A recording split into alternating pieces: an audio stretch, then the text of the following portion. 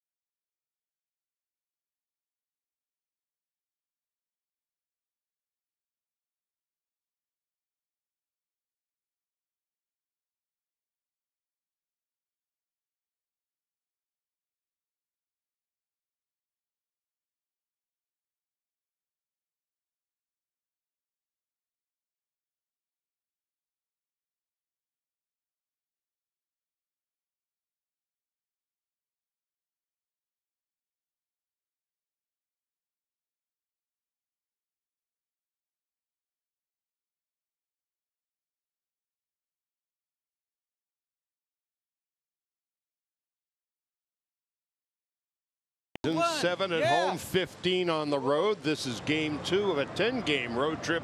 It is their longest road trip of the season. They begin tonight, as Earl mentioned, 4 games in front of the Giants, who are at Arizona. That game will be getting underway in about an hour. Johnny Cueto and Archie Bradley are the pitchers there. The Dodgers are getting ready. You see Yasiel Puig in the middle of your screen. He is starting tonight in left field. And here's the lineup put together by manager Dave Roberts. Howie Kendrick leading off at second base. Got Corey Seager at shortstop. Turner and Gonzalez and Grandal through the middle of the lineup. Josh Reddick, who has been red hot in right field. Yasiel Puig in left field. Jock Peterson in center. Rich Hill is pitching and batting ninth. So the Dodgers at 79 and 61, losing last night, seeing their 5-game winning streak come to an end. Tom Kohler, the Bronx-born right-hander, leading the Marlins out onto the field. The Marlins feeling pretty good about themselves, while a game under 500 and still 5 games out of the final wild card spot. They have been playing much better baseball of late. Talking with Don Mattingly and Tim Wallach before the game, they still think they've got a legitimate shot, and they say that Kohler in the second half of the season, despite what we saw out of Fernandez last night, has been their best pitcher. Yeah, they said they look over that last month. He really has changed his mechanics, changed his mental approach to the game as well. They said early in his career, he was always just kind of a thrower on the hill. He's got a decent fastball in the low to mid 90s, and he's got a really good breaking ball, they said, but it was just all a matter he relied on his stuff. And now he's attacking the strike zone, throwing more strikes with that fastball, and then utilizing that curveball for the put-away pitch. He's done really well against the NL West this year. He's 4-0 with a 1.5 ERA. I think when the Dodgers get to 2-strike counts, if Kohler gets ahead of them, they can look soft. About 70% of his pitches, once he gets 2 strikes, are his off-speed stuff, the changeup and the slider. The other thing he's doing a little differently is with left-handers, throwing more changeups. Left-handers beginning of this year, before the mechanical change, were really dominating him. Now, in the last few starts, they're only hitting 200 off of him. Our closed captioning tonight is presented by Wiener Schnitzel. Well, there's Puig and Kenta Maeda, just good friends. It's going to be Kendrick, Seager, and Turner to hit here in the first inning. So here come the Dodgers after tonight. Of course, they finish it up here in Miami. Then it's on to New York for 3. The Yankees are hot, and they have just beaten the Tampa Bay Rays 5-1. So that's just not a little vacation into New York this coming week. And then this time next weekend, the Dodgers and the Diamondbacks will be in Phoenix. Kendrick, a .308 lifetime hitter against the Marlins. Starting at second base tonight. Utley with the night off. Seager and Turner to follow, and away we go. Tom Kohler, his 29th start of the year, 9-10, 387, delivers a strike, and it's 0-1.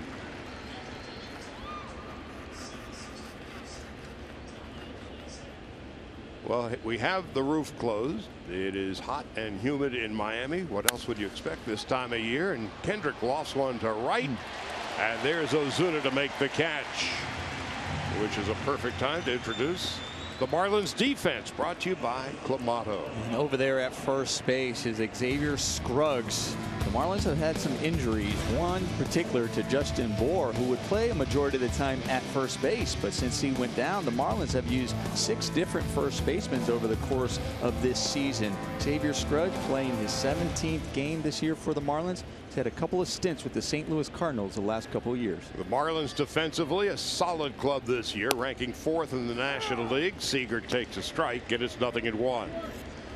Corey Seager's a 3rd leading hitter in the league with that .318 average, and he's 2nd in the league with 172 base hits, and he has been red hot lately.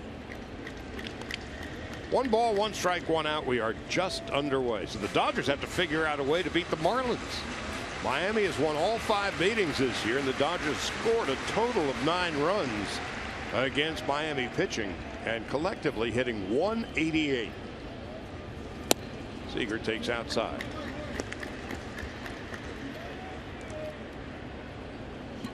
interesting note about Corey Seager. He's got 24 home runs and 39 doubles. The last rookie with 25 home runs and 40 doubles, Albert Pujols, back in 2001. So he's closing in on some pretty good company. There's only been a couple of shortstops in the history of the game that have had 25 or more home runs and 50 doubles, which he only needs 11 more of, and that's Alex Rodriguez and Miguel Tejada. 2 balls and 2 strikes to Seager. There's an asterisk next to those 2 names I just mentioned because they both were caught with PEDs during that time. So Corey could be the first clean one to ever do it. Well, if he's not Rookie of the Year, who is? I haven't even looked. And there's another base hit.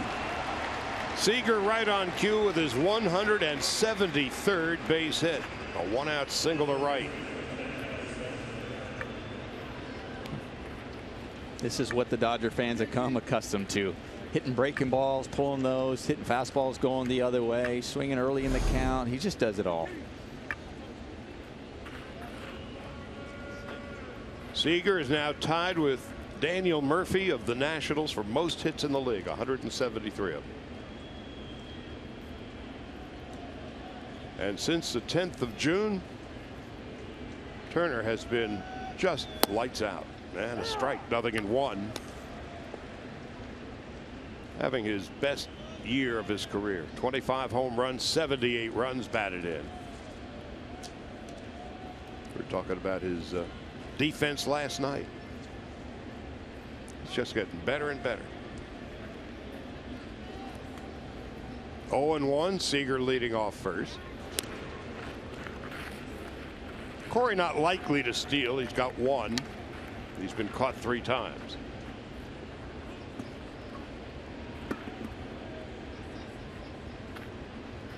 Kohler, over the course of his career, had good success against the Dodgers. But misses outside. 1-1.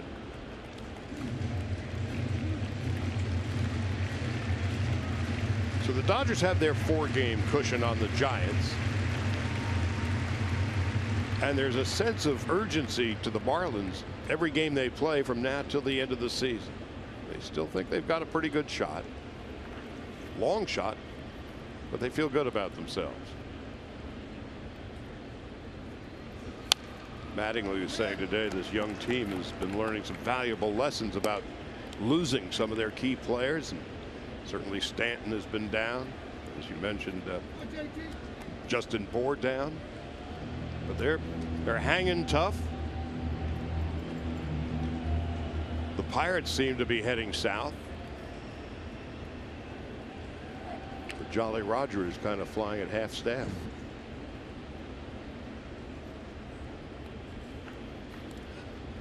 One and 2 to Turner. I know Don Mattingly talking about some injuries to his club, but I know he's not going to get any sympathy from Dodger fans when you look at they've had 28 different players on their DL. So and they've still managed to have come in here with a 4-game lead in their division. That's incomprehensible. 28. You got 28 guys on the DL and you got a 25-man roster. They've come a long way this year and through a lot of rough waters. Dave Roberts has to be in the top 1 or 2 for manager of the year. Joe Madden will probably get a lot of sentimental votes with what the Cubs are doing. But what these Dodgers are doing out here now, catching the Giants and being up by 4. This is going to be a double play, and that's going to do it. A broken bat, and the Dodgers are down. Meanwhile, Rich Hill getting ready for his 3rd start for the Dodgers.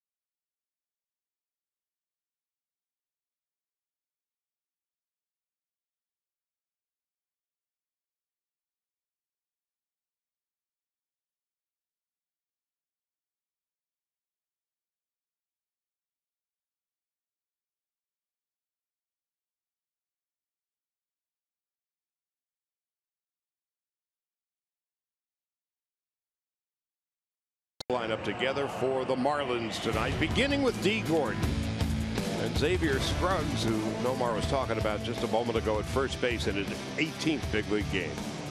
Prado and Yelich and Ozuna through the middle of the lineup. Frenchie, Jeff Francoeur in left field. Jeff Mathis behind the plate. Real Muto the night off tonight. Echeverria at shortstop. Tom Kohler pitching and batting ninth. He is 36. He's a 37-game winner in that last line. Not many pitchers have pitched better than he has second half of the year. It's remarkable what he's done at age 36. 2009, the shoulder surgery. 2014, Tommy John surgery. Rich Hill reinvented himself and rededicated himself. A lot of guys run out of passion and gas, but not this guy on the mound. He studied pitching. Had a nice conversation with a guy helping him out in AAA when he was in Boston named Brian Bannister, ex-big league pitcher, that said, you know what, let's start to study what your best pitch is. And let me tell you, Clayton Kershaw doesn't throw his fastball all the time. He throws a lot of sliders now. Zach Greinke doesn't throw a lot of fastballs all the time now. He throws a lot of changeups. You know why? Because those are his best pitch, and your best pitch is your curveball. So he pitches mostly with his curveball out there, and it has been very successful for him. Nothing at 2 to Gordon. And there's Howie Kendrick at second base tonight. Take a look at the Clamato defense, brought to you by Clamato. And out there in left field, Yasiel Puig. Now you don't hear that too often because we expect him in right, and it's only his second career start out there in left field. But I guarantee you, you ask him, it doesn't matter as long as he's playing. Just like if you ask anybody in this Dodger lineup, as long as I'm out there and we're focused on one thing, and that is winning ball games. And here's Xavier Scruggs stepping in. Again, Scruggs, his 18th game, has 13 hits and 49 at bats. A local product from Whittier. Again, the Marlins decimated by injuries. Justin Bour, their big power hitting first baseman, it is out. And Scruggs getting the start tonight. He takes it high and inside, 1 ball and no strikes. Martin Prado on deck. So Rich Hill, a couple of years ago, was pitching for the Long Island Ducks. And here he is. And Orel, you and I were talking about it long before the game. The journey he has taken. And here he is. He's a 37-game winner at the age of 36. And 13 or so of those wins have come in the last 2 years. So he didn't have a lot of success prior to this. 2007 would probably be his best year if you go back that far. 32 starts with the Chicago Cubs, 11-8. But you're looking at a guy still with an ERA under 2 in the last year and a half or so. But as a career, his ERA is still over 4. 2-2 to Scruggs. It's a fascinating story. From the X's and O's, how does one reinvent himself at a relatively late stage and late age of one's career? He really started to believe that all of his pitches put into a new combination. Gets him with the breaking ball. And that's the key pitch for him. He really is a traditional backwards pitcher. And what you mean by that is he uses his curveball to get people out, but he uses it early in the count, and that kind of sets up his fastball. And so his high fastball is better because of his curveball. His low fastball is better because of his curveball and his changeup.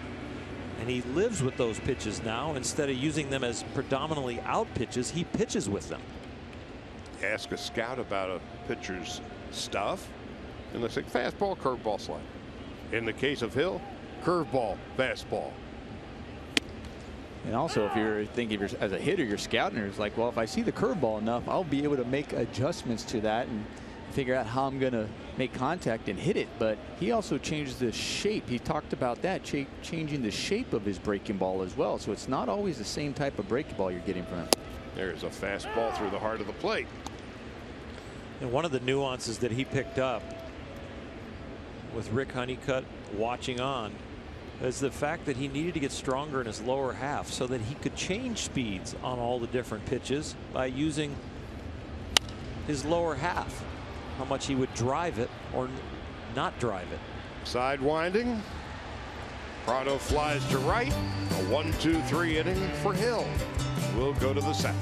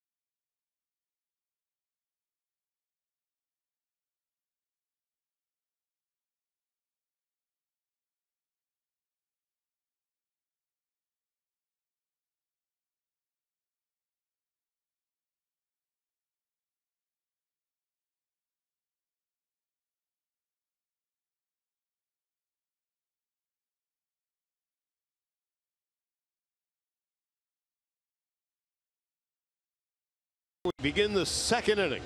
We are scoreless. It'll be Adrian Gonzalez, Yasmani Grandal, and Josh Reddick to hit against Tom Kohler. Born in the Bronx, grew up in New Rochelle, and played his college ball at Stony Brook. So he is a New Yorker through and through. Adrian Gonzalez stepping in at 292 with 17 home runs and 78 runs batted in. And Kohler is a fella, and maybe not to the degree of Rich Hill, who's kind of reinvented himself this year.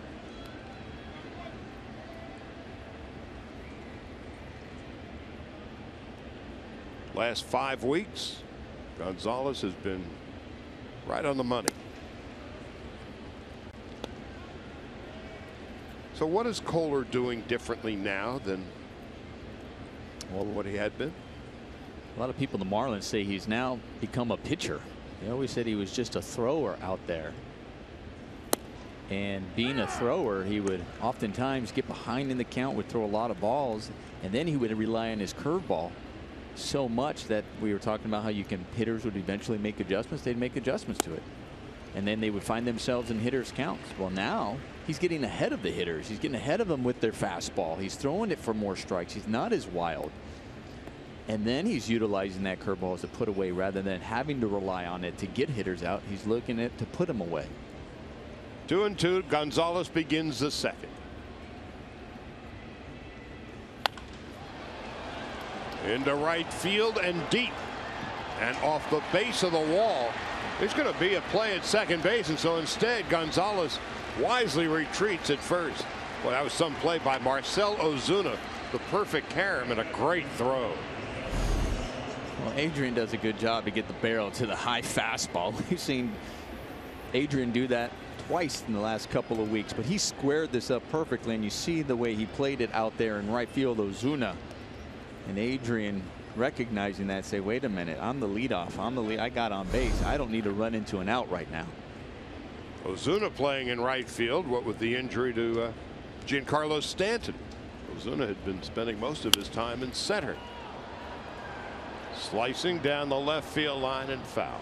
And Ozuna out there in right field is projecting then Stanton, when he gets healthy enough, will probably play left field so they can take some stress off his legs as he comes back. Right now just relegated to pinch hitting as he continues to heal. And so with Stanton out, the veteran Francoeur in left. Yelich, who had been in left, has moved over to center for the time being, and Ozuna's in right. Yasmani Grandal, his 25th home run of the season last night, takes a high breaking ball for a strike, and it's 0-2. Reddick on deck. Grandal leads all major league catchers in home runs and walks. He's had a great second half.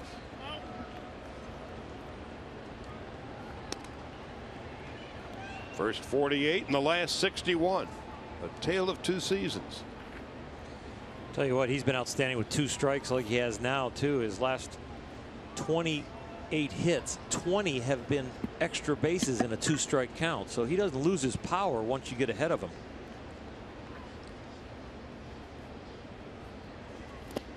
One around. For Kohler, his first strikeout of the game. And that'll bring up Josh Reddick. And Reddick has had quite the turnaround, riding the 7-game hitting streak.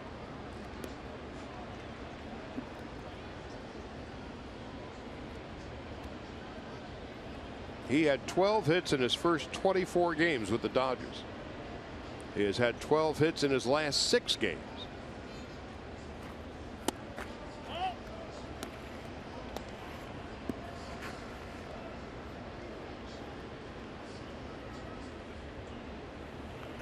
He's 12 for his last 20. That's 600 after a 145 beginning.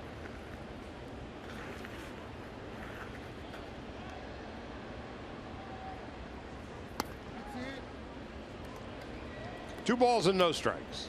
Well, you look at the numbers that he's been putting up, swinging a hot bat with a righty on the mound, and also Yasiel Puig swinging the bat well You know, Dave Roberts, we talked to him about going into this series, and I'm chuckling a little bit that he has it's a challenge for him to try to find playing time because he has quite a few outfielders who are swinging the bat well and deserve playing time. As they say, those are difficulties that managers love to have. He's not complaining one bit. And Andre Ethier activated today. Wouldn't be surprised to see him pinch hit tonight and start tomorrow. 3-0 to Reddick.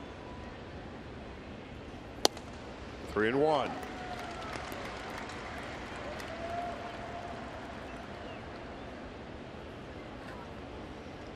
Talk to us a little bit, Domar, about the difficulty of being traded, especially from one league to another, meeting a whole new collection of people that you have to play, work, and live with, and what Reddick might have been going through.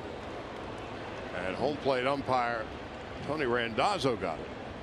Last night, Brian Knight was hit.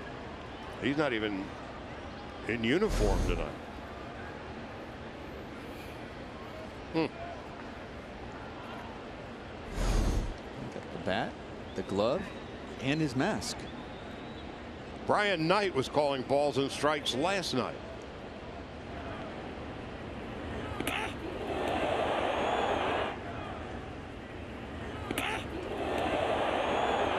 Ichiro would continue to play. Brian Knight would come out of the game, and we ended up working with 3 umpires. And so Chris Guccione flew in. He's umpiring at third base tonight. And Randazzo, in his 17th big league season from Chicago, says, "I'm okay, let's go." The impact of the ball was on the side of the mask, and the side of the mask seemed to kind of work his jaw over right there. You see him feeling up there at the top of the jawbone. Kind of twisted his chin. Just wondering if Josh Reddick was asking him, like, "Are you okay? Can you still call balls and strikes? Make sure you get it. Make sure you're going to get it right." Do I have to swing at this one no matter where it is? That's like getting punched in the side of the face. 3-2 with 1 out. Gonzalez is going. Well, there's some confidence that Dave Roberts has shown in Josh Reddick. Adrian does not have the speed to steal the base. Right-hander on the mound, just going with 3-2 to get the runner moving, but there's confidence in Josh Reddick and the way he's seeing the ball and swinging the bat now. You wouldn't have done that 2 weeks ago if you were Dave Roberts. So Reddick overall since coming to the Dodgers 233, but he was at 296 in Oakland. And same thing, fouls it off to the right with Gonzalez going. And those were 2 good pitches by Kohler. I mean, those were sliders that started off in the strike zone. They were breaking late, and he was able to make contact, stay alive. And look at this pitch. This one, you got 2 strikes. You can't take that. That started off right in the middle of the plate.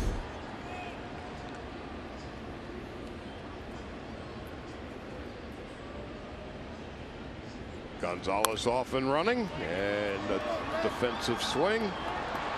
We'll do it again. Ever since Kohler knows that Gonzalez is going from first, you've seen back-to-back off-speed pitches, because as a pitcher you're thinking there's a double play waiting for me if I can strike this hitter out. So he's gone slider, and there was just a changeup. Why just give in with the fastball, let him make contact, and my fielders are moving around. I'm going to try and make him swing and miss. On the 9th pitch of the at-bat, strike 3, and out to dry is Adrian Gonzalez. He's eventually tagged out, and that ends the inning. Strike him out, throw him out. No runs, 1 hit, and nobody left. We go to the bottom of the 2nd.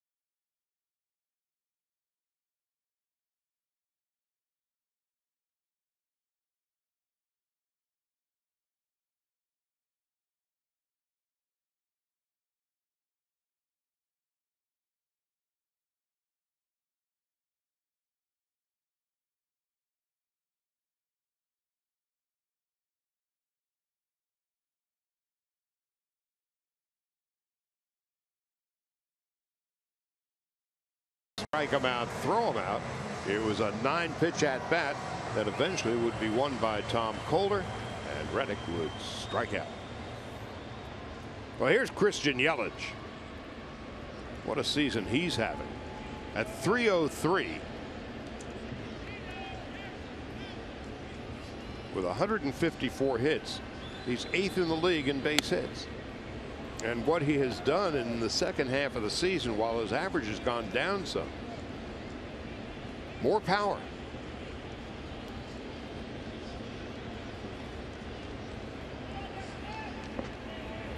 High and outside, 2 balls, no strikes. Yelich is 9th in the league with 87 runs batted in. The young man still got some room to gain some muscle too. You can see he's more wiry strong right now. He's going to gain some weight and some muscle in the next few years, and that power is going to even come more naturally, which will then make him probably a more disciplined hitter, because he knows it's not going to take such a big swing to produce the doubles and triples and home runs. The Valley boy from Westlake takes outside. Back at the beginning of August, we had an off day where we were playing in Colorado, and Marlins were coming in to play the Rockies, and Don Mattingly walked through the restaurant where we all were and was visiting, and he said this guy has barely scratched the surface of his ability. Just absolutely loves having him on the team. He's a hard worker. He competes with himself. He doesn't look around his teammates or the league. He competes with himself and wants to get better every day. Don Mattingly is very confident that this guy's going to be a star for a long, long time. Since the All-Star break, only Nolan Arenado has more runs batted in than Yelich. Arenado 48, Yelich 42. Now the 3-2.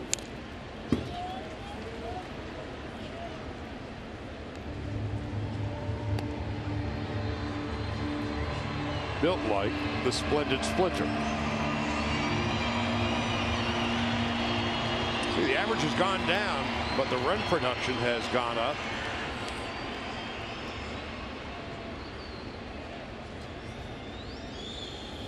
And the 3-2. Hill's second strikeout of the game. First out of the second. Omar, you talked about with Rich Hill, he's not only throwing fastball, curveball, change, slider, but he changes angles, he changes speeds, he changes shapes. When you see his curveball, you're going, okay, as a lefty, I've seen his breaking ball, and his breaking ball kind of has more of almost like a closer to a 12-6, and then all of a sudden he drops down just slightly, and we see him even drop down even more than that on that last pitch, but now he starts creating a sweeping curveball. There's a fastball inside corner at the knees. Marcell Ozuna. We also saw in that first inning he would also drop down a little bit on a fastball, so it's not just a curveball that he's changing the angles on. He'll try to do it with a fastball. Back-to-back fastballs almost qualifies as a news story.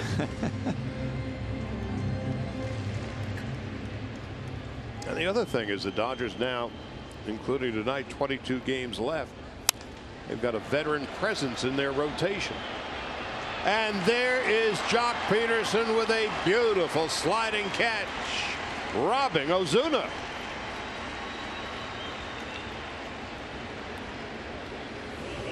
Let's have a look at the Morongo Casino Resort and Spa slow-mo cam. Well, Jock Peterson got a really good jump on this ball. I mean, it's a big outfield here in Miami, and he was playing deep because Ozuna has a lot of power, and that ball sounded like it might have gone in on Ozuna just a little bit. I mean, he didn't square it up perfectly, so Jock Peterson had to come in charging and get a good read and sacrifice the body with a fine catch. So the first 5 hitters have been retired by Hill, who has a visitor in Yasmani Grandal on the mound. Jock Peterson robbing Ozuna of a base hit.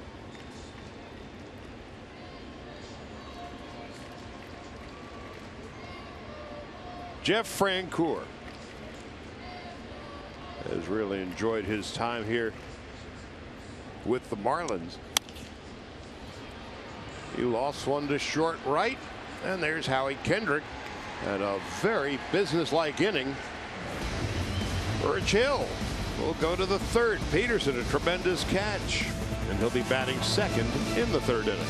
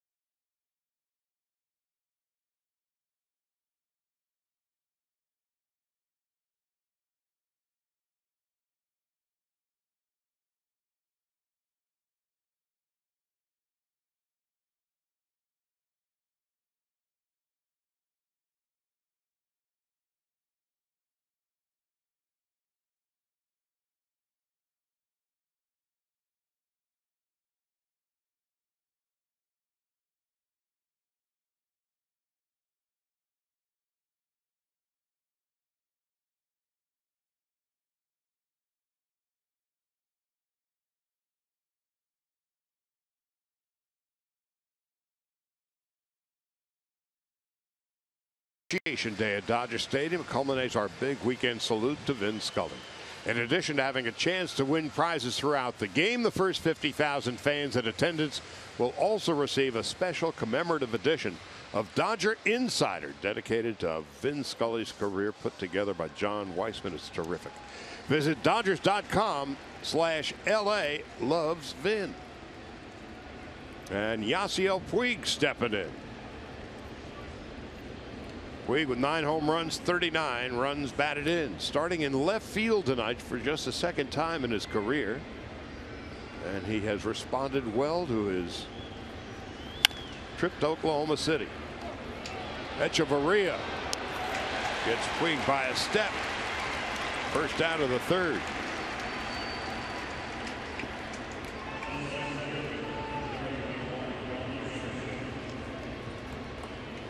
Fielding shortstop, Nomar. Yeah, Echeverria has a really good glove, a good strong arm over there at short. And you were talking about these Marlins coaches, and Don Mattingly, he also says watching him every single day oftentimes gets under the radar as how good he really is out there at short. Jock Peterson stepping in.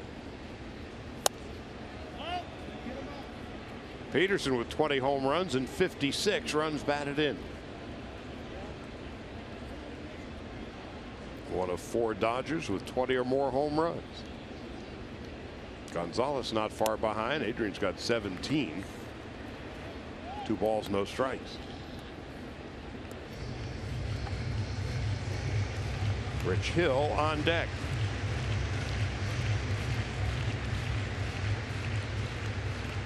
Peterson with his 52 walks has a solid .342 on base percentage this year.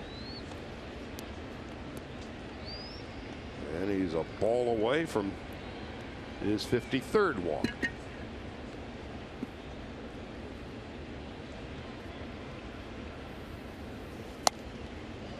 Three and one.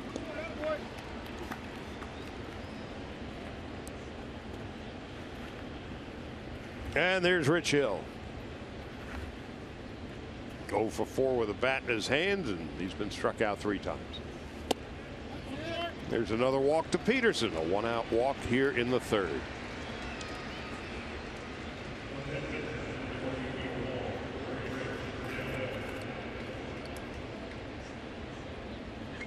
I'm sure Rich will be called on to bunt right here, even though there's 1 out. Well, with a career .119 batting average, I like the chances. Oh, we saw Fernandez last night. He's a hitter. Well, how about that? A little butcher boy. That turns into, wow, yep, a double play. No, he's safe at first. They're going to have another look. Even Rich Hill looked like he beat that out down at first, because he even turned around right away. Bill Miller, the first base umpire, and the crew chief, and immediately to the phone, Bob Guerin talking with John Pratt. And the reason he's turned around, because look how close Prado is at third base. That was the reason why Rich Hill brought the bat back and didn't lay down the bunt, because he recognized, hey, they're crashing here. And he was a lot of left-handers and even right-handers. It's a lot easier to bunt the ball not with you but away from you, as far as where you're facing. This won't take long. No, that as soon as they hear sound from New York, they've already started to look at it there.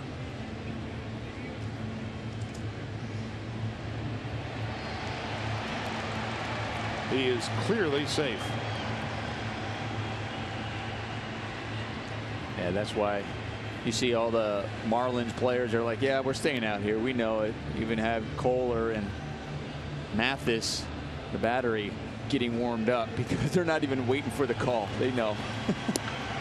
And it didn't take long to overturn it. Good hustle by Rich Hill not to give up on that. Seeing Prado out of the corner of your eye, feeling that ball going to second, keep busting it, rescue the inning. Now that's how the replay's supposed to work. A quick request, a quick look, get it right, and move on. best laid plans of mice and men. Well, it works when it's that obvious. Yeah. It's quick when they're like, all right, look, we're not even, let's go. Well, it didn't take long to request it, and it didn't take long to overturn it. Kendrick lined to right in his first at bat. Scoreless with 2 out in the 3rd. Past Chris Woodward.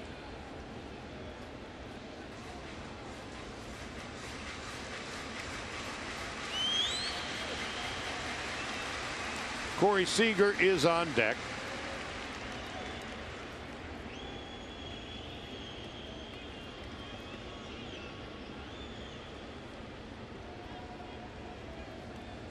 Dodgers have scored only 9 runs in their 5 games against the Marlins this year. Marlins have won all 5, and this will end the inning. As Scruggs picks it up, Kendrick is done. We'll go to the bottom of the 3rd, and the bottom 3rd of the Marlins lineup to face Hill.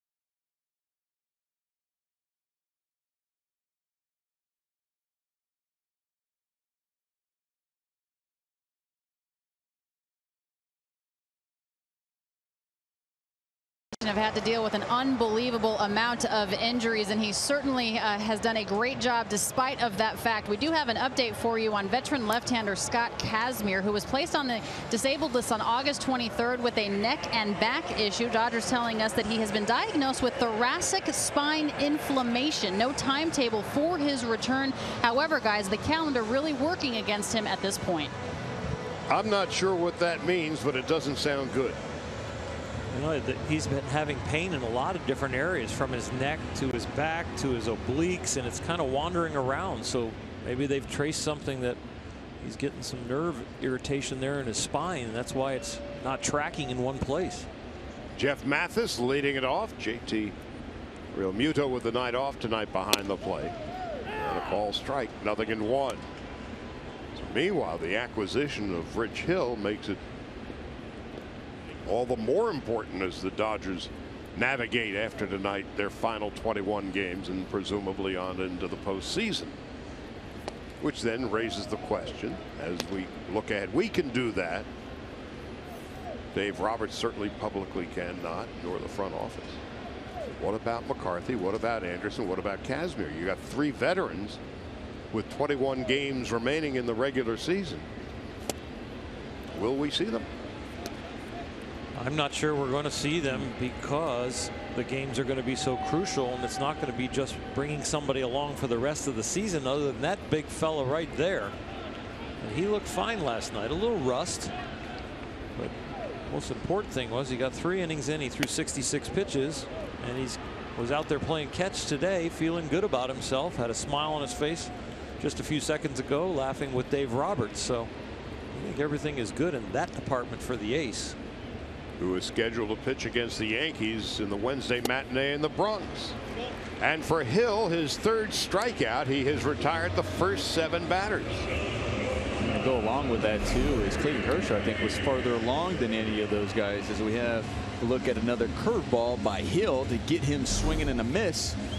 But when you look at McCarthy, we just heard about Kazmir. I think what he was diagnosed, like you said, it doesn't sound good. I don't think time is on his side to come back and to possibly be a factor toward the end of this season, let alone going to the postseason. And McCarthy and Anderson, we haven't heard much report as they're progressing rather quickly. So I don't know if they're even going to have time to come back and make an impact toward the end of the season and in the postseason. So I think what we're seeing right now from the Dodgers is this team this is what they're going to have to be deciding with. Adeiny Echeverria, 1 ball, 1 strike. And we're going to see De Leon this week in the Bronx. He's pitching on Monday, Urias on Tuesday, Kershaw on Wednesday, and then Thursday through Sunday the Dodgers will be in Arizona.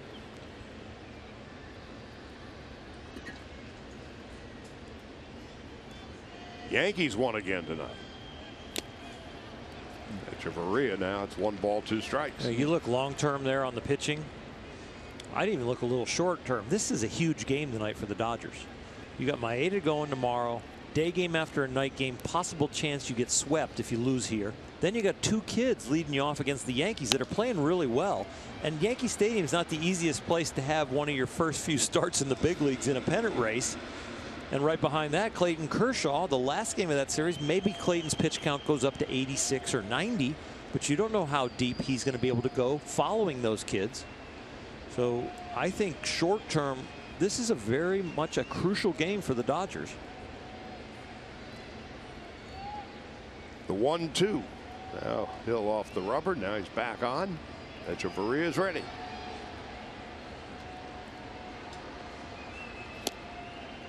There's that sweeping curveball you were talking about.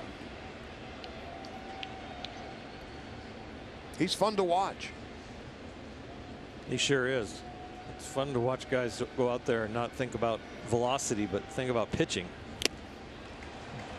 Got him on the breaking ball. That's the 4th strikeout for Rich Hill. What I really like is, one, especially if you're playing behind him, how he's got a great pace on the hill too. Gets that ball, it's ready to throw, knows, already has a plan in place in his head. He executes. And I also like his intensity on the hill as well. I mean, knowing him personally, 2 different, one guy on the hill, that intensity is so different than he's just such a gentleman, often soft spoken, away from the field. Tom Kohler trying to bunt for a base hit, but Hill throws him out, and he has retired the first 9 Marlins hitters. Corey Seager will lead off for the Dodgers as we go to the 4th. Seager and Turner and Gonzalez.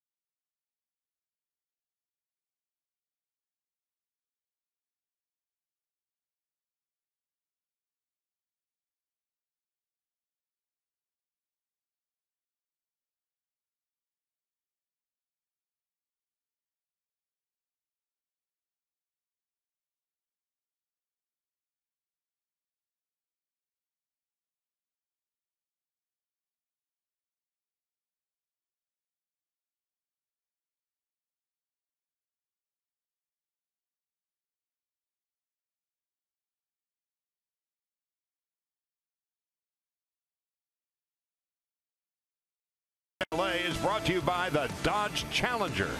Test drive one at your local Dodge dealer today. On the site where the Orange Bowl used to sit, it's Marlins Park. It opened in 2012. The Marlins opened for business in 1993.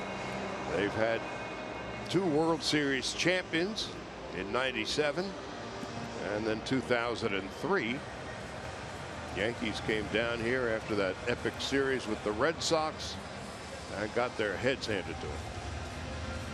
That young staff. But it's been a long drought essentially since then. In fact, the Marlins have not had a winning record since 2009. But they feel like they're finally heading in the right direction under the leadership of Don Mattingly. Meanwhile, watching Hill work through the first 3 innings, 9 up, 9 down. 11 pitches in the first, 11 in the second, and 12 in the third. He has been, to say efficient is an understatement. A lot of times a young team, they like to attack the fastball. They know with Rich Hill that they don't want to get to the curveball, but Rich has been very good at using the curveball and the different arm angles to tease them early in the count. And they've been chasing it and hitting weakly. Gotten some punch outs too. So it'll be Seager and Turner and Gonzalez to hit here in the 4th inning. Tom Kohler has done well. No runs and 2 hits, a couple of strikeouts and a walk. As we mentioned in the open, even with Jose Fernandez, you talk to the Marlins people, it is Kohler who's actually been the superior pitcher since the All-Star break. After watching Fernandez strike out 14 last night with the greatest of ease, that's difficult to believe. Boy, was he something. Had the slider working. He had the hard fastball. We saw him throw one at 100 miles an hour. He knew he was going up against Clayton Kershaw for part of the game, and he was very competitive and locked in right from the first pitch. He was even locked in at home plate when he was batting. He nearly took Clayton's head off with a line drive. Seager fouls it back. Corey with a single to right in his first at bat, and is now tied for the National League lead with 173 hits. Daniel Murphy of the Nationals having a great year. He's tied with Seager.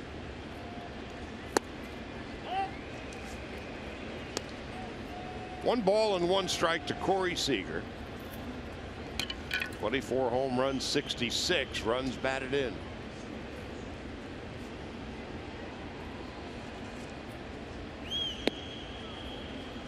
You know, we first were introduced to him at the major league level about this time a year ago. Jimmy Rollins, the bad finger, he was brought up, and hopefully we're going to bring him along slowly and gingerly. That didn't work out too well. He only hit about .337 in September, and it was terrific in the postseason. But watching him grow and mature before our eyes has really been a thrill.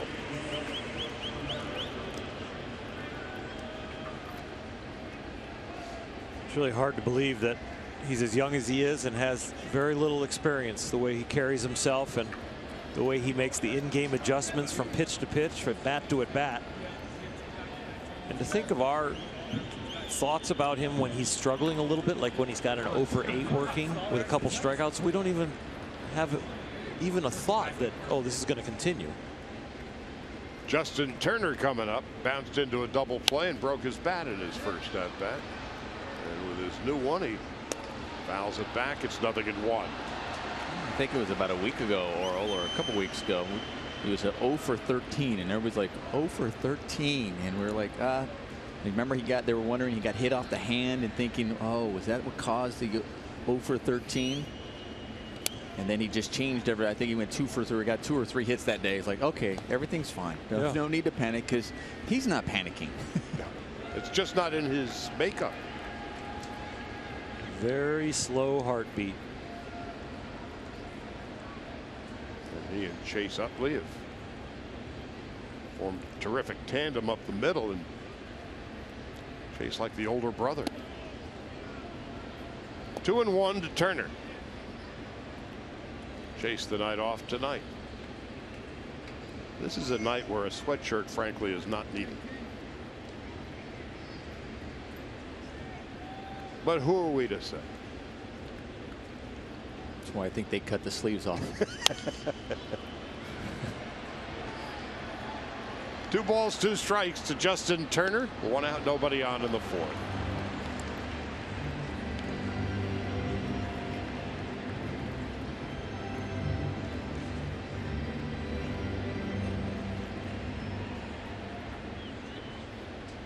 Giants and Diamondbacks in Arizona about ready to get underway, about 5 minutes away. Up the middle. Echeverria can't get it. A 1-out single to center for Justin Turner.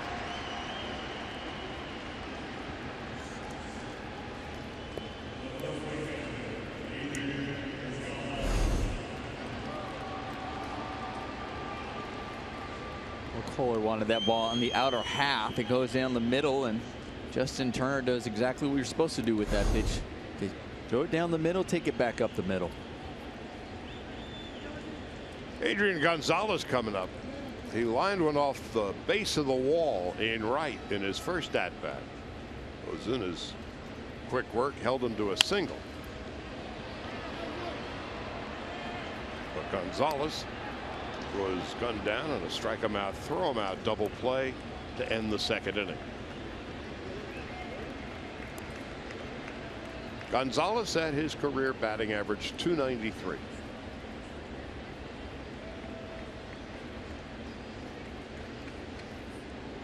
First round pick of the Marlins back in 2000.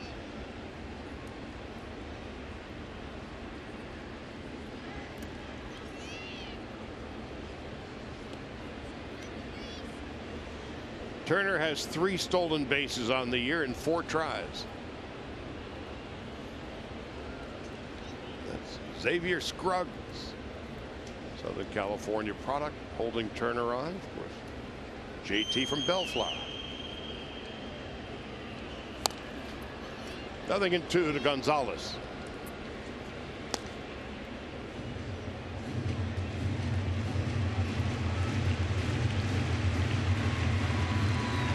You know he's going to play at least 150 games a year. You know he's going to hit 25 to 30 home runs. He's going to knock in about 100, and he's going to hit near 300.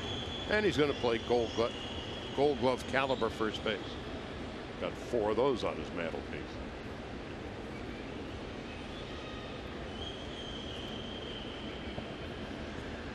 Nothing in 2 to Adrian Gonzalez. 1-2.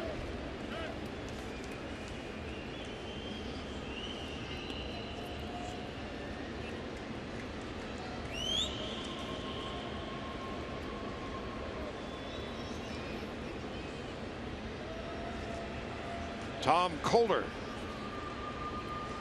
about to throw his 55th pitch. He scattered 3 hits, 1 out, 1 on here in the 4th. Mathis can't hang on. They can't teach that.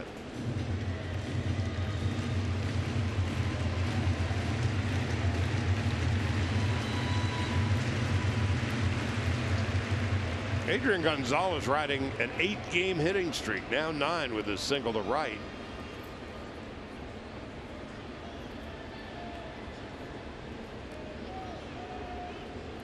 Hitting 3 1/4 in his last 31 games, but down on strikes.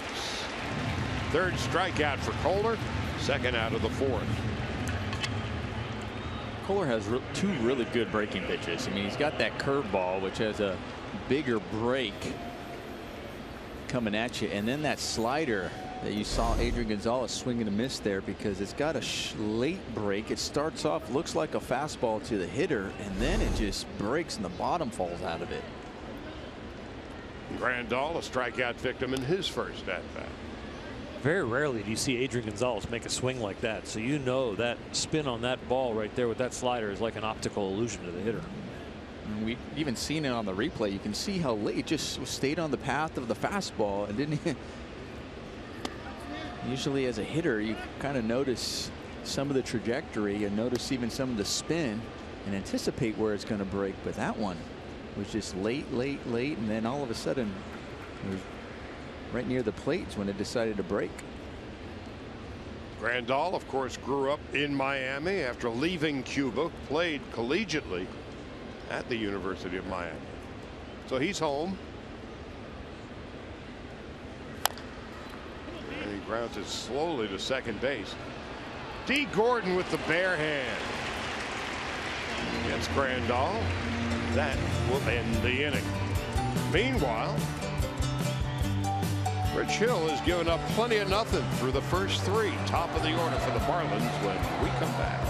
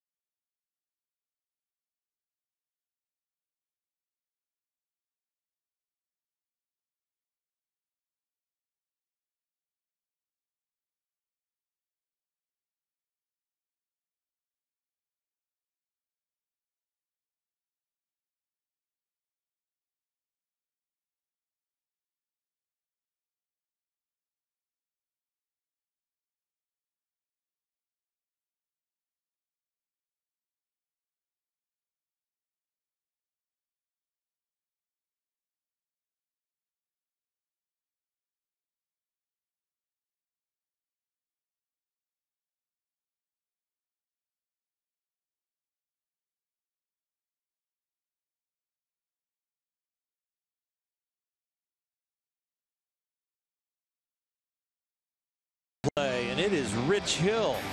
When is a curveball more than one pitch? Well, when you throw it at different angles and different speeds to different hitters in different situations. And he has done that since being a Dodger.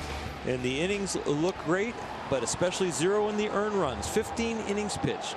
And to think, when the blister shut him down when he was back in Oakland, he had 5 scoreless coming over here into Dodger blue. And he has been perfect through the first 3. He has struck out 4. Top of the order for the Marlins as we head to the 4th. It'll be D. Gordon, Xavier Scruggs, and Martin Prado.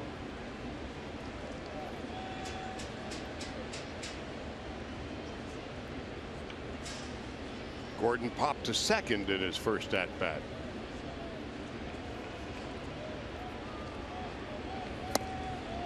And he takes a strike. It's 0-1.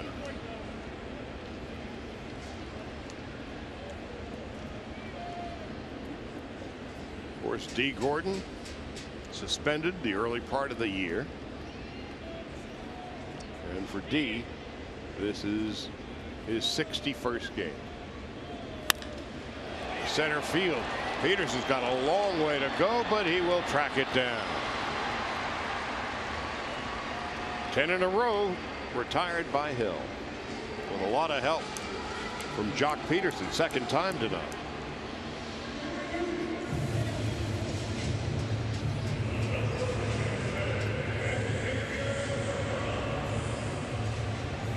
Now here comes Scruggs. This is his 18th game of the big league, young big league career. And Hill has been in total command.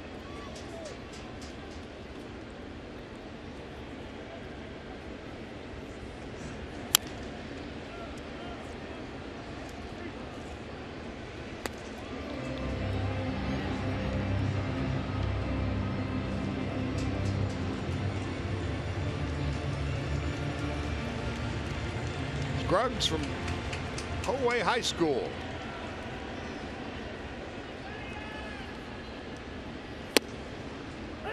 Bourne and Whittier. And behind, 0-2.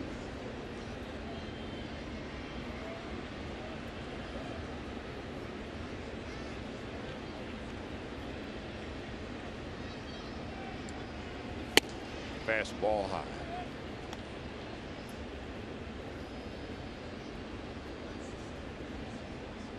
Scruggs, a 19th round pick of the Cardinals back in 2008.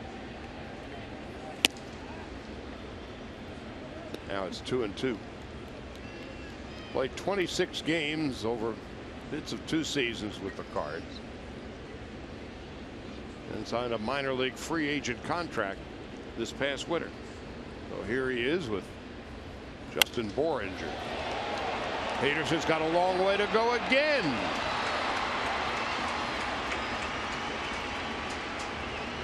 Jock's been busy in center field. 2 solid catches here in the 4th and a spectacular catch back in the 2nd.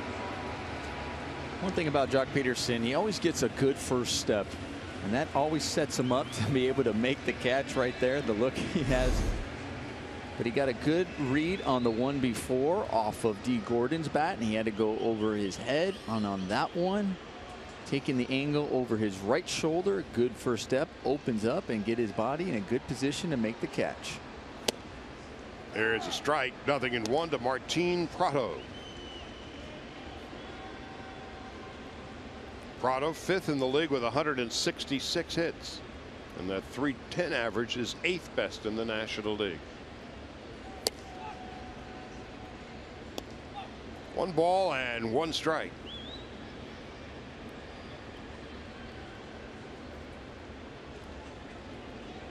Prado 7 home runs, 66 runs batted in. Came up with the Braves. He was one of Bobby Cox's favorites.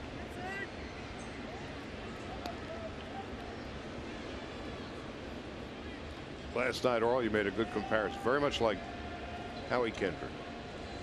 They're both really studious baseball players that understand the game, where they are in the game, and how to apply their skills. Jock Peterson getting a workout tonight. 3 putouts in the 4th. 12 in a row retired by Rich Hill. We're scoreless heading into the 5th.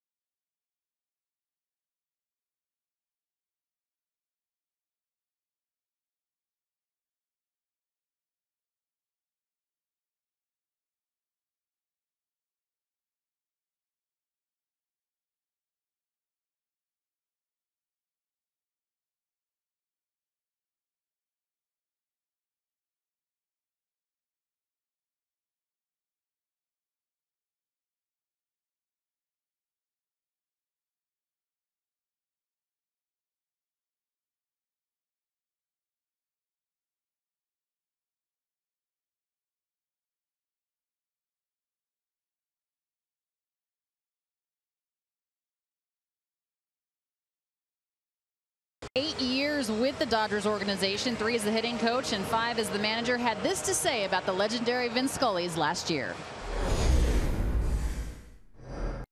I'm just really thankful that I got a chance to be in LA for a few years with Vin. And I think I talked about it with someone the last time I was out there. just those little bus rides when we were going to San Francisco and he'd be behind me on the bus, and just to kind of be able to just say, hey, how'd you get started, and just be able to talk about his, how he got started announcing and as a kid going to games and things like that. That's just something you can't get, and so to be a part of that felt really good. Reddick leading off in the 5th on the team bus. Don Mattingly would sit on the front row right side. Vin would be in the 2nd row, kind of leaning over, and they would always have a conversation, and Rick Monday and I would be in the 3rd and 4th rows back. And so Donnie and Vin had many a conversation about baseball and life. 1 ball and 2 strikes to Reddick, a strikeout victim in his first at bat. While Hill has been perfect through 4,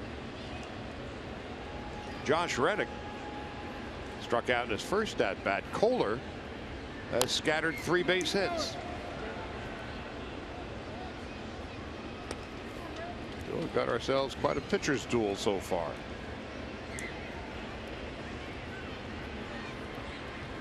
Kohler, the big boy from the Bronx, pitched collegiately at Stony Brook, which has put together a nice baseball program out on Long Island. Reddick in his first at bat, 9 pitches. You mentioned Stony Brook. They've had some teams go to the Little League World Series. So the youth program there is real good.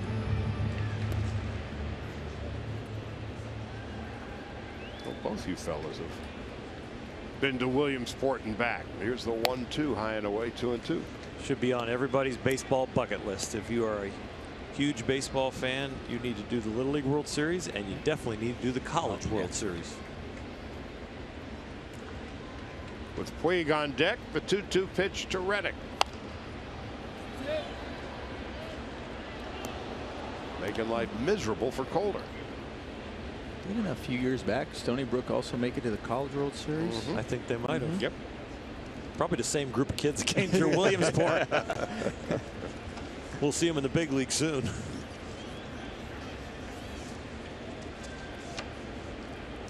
Two balls and 2 strikes to Reddick, beginning the 5th. Now he has worked the count full. You do not know what's coming from this guy in a 3-2 count. Man on first, Justin Turner up there. Or Reddick was up there with Gonzalez on there, threw changeups and sliders. To center field, straight away, Yelich. The second 9-pitch at bat for Reddick. Well, Saturday the 24th, which would be 2 weeks from tonight. Come on out to Dodger Stadium. 50,000 limited edition commemorative coins honoring Vin Scully. Presented by the Dodgers with a certificate. These solid bronze coins are individually numbered and minted with an image of Vin and his signature greeting quote. For more information, visit Dodgers.com/LA-loves-Vin. It's time for Dodger baseball. And Friday night, the 23rd, elaborate on-field ceremonies honoring Vin, and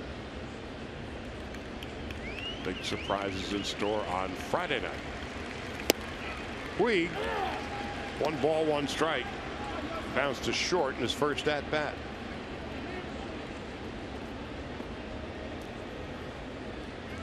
Making his 2nd big league start in left field tonight.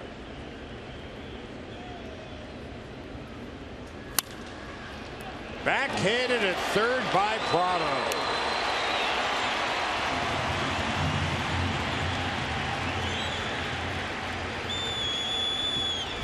You were talking earlier about Martin Prado, just a solid player all around, offensively and defensively. I mean, that was a rocket by Yasiel Puig. Just gloves it. Does a great job just gathering himself, understanding that it was hit so hard. Even with Yasiel's speed, he knows he has time to make a good throw. 2 out, nobody on. Jock Peterson walked in his first at bat. Skies one to left, slicing, foul and out of play. Well, Peterson certainly was busy in the bottom of the fourth, recording all 3 putouts. He also robbed Marcell Ozuna of a base hit back in the second.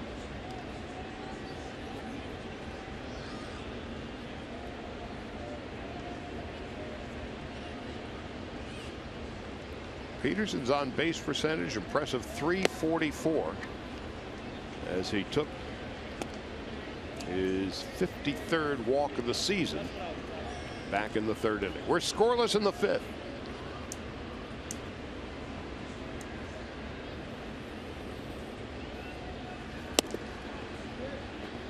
Two and one. The Marlins have won all 5 games this year. Swept the Dodgers early in the season. Beat them 4-1 last night. Dodgers hitting under 200 against the Marlins this year. Well hit to right. Well, there goes the double shutout. A long distance home run for Jock Peterson. His 21st. And the Dodgers take a 1-0 lead. What a night Peterson is having.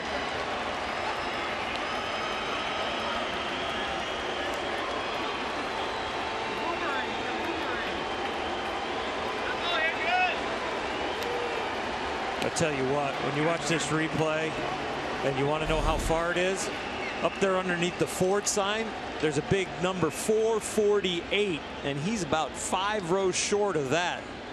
The camera can barely even get to where this ball is. It's above that camera. Sorry, Oro, I didn't mean to scare you, but I needed to brace myself at how far he hit that ball. No. Wow. It's 400 and something. What the something is the only question. 1, 2, 3, 4 rows from the 448. 5 rows. Wow. So Hill's got the 1-0 lead to work with. That is 1 and 2. Oh, Jock took that same swing on the very first pitch that he fouled off the left field line, and that one he did not miss. Wow. Hill down on strikes, but he now has a 1-0 lead to work with thanks to Jock Peterson, who's having quite a night.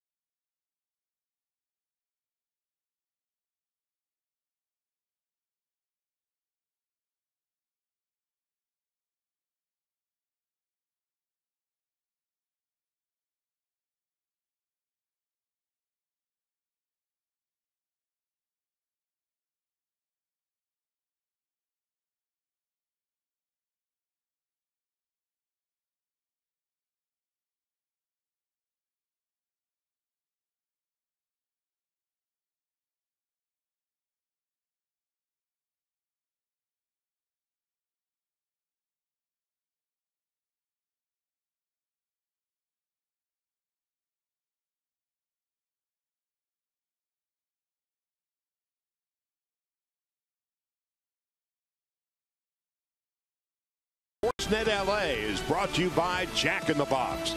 Taste the all-new Jack's Brewhouse Bacon Burger today at Jack in the Box. Limited time only at participating restaurants. Well, Rich Hill has been perfect through 4. He has faced 12 batters.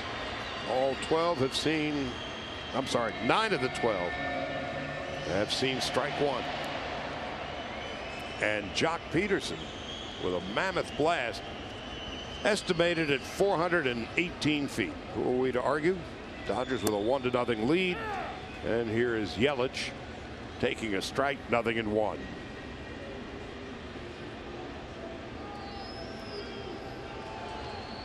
We were talking earlier about the renaissance, really, in the career of Rich Hill. Well, there's Puig in left field. And that's the first out of the 5th inning. And we're talking, he's very reminiscent of the career path of Jamie Moyer. Moyer, first half of his career was just kind of a ham and egger, and then he gets to Seattle and he becomes a great pitcher. Yeah, mostly changing speeds and really relying on attacking hitters' weaknesses. An outstanding changeup, and really, even though he didn't throw hard, he learned to throw the high fastball in places where the hitters were tempted but really couldn't put the barrel on it. But he was a late bloomer. Definitely. And that's what Rich Hill has been since the age of 35. Had offers last year to be in big league bullpens, but said, no, I still can start. Took an offer to pitch AAA with Boston to be a starter, and finally got called up because the knuckleballer there in Boston suffered a concussion in a BP accident. Got 4 starts with Boston, did absolutely amazing in those 4 starts. Got a job with Oakland this year, pitched really well with Oakland, and ended up having a little blister problem that turned into a major blister problem during the acquisition to the Dodgers here, but has continued to pitch really, really well. One of the best pitchers in baseball over the last year. On 0-2. That is strikeout number 5. Really, the only pitcher that's been better than Rich Hill over the last year is Clayton Kershaw. And he has done it a completely different style than Clayton. He's relied more on his curveball, and that makes that high fastball right there that he snuck by him more effective. He does it in the air also. 55% of his outs are on fly balls, which we've seen one caught by Yasiel Puig this inning, and 3 last inning in a row from Jock Peterson. Strike to Jeff Francoeur, who popped to second in his first at bat.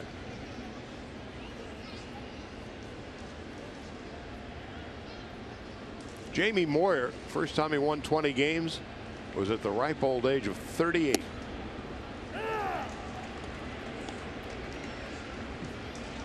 That's what I love about Rich Hill. He gets a strike there, but he's not happy with it because he knows he missed his spot.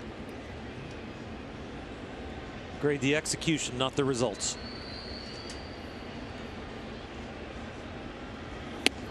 High and inside to Jeff Francoeur.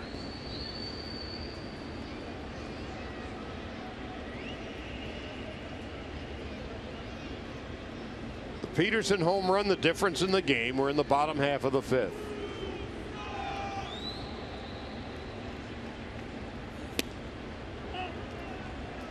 Now it's 2-2.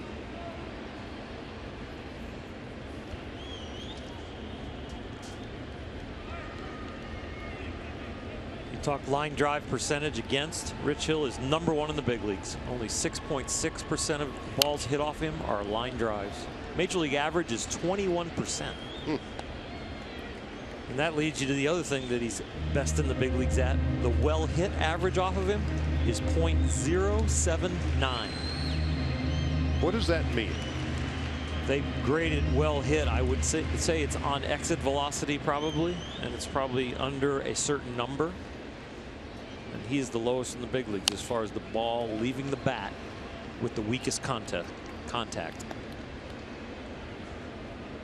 So he's full on the hitters. Yep, when they put it in play, they put it in play the softest of anybody.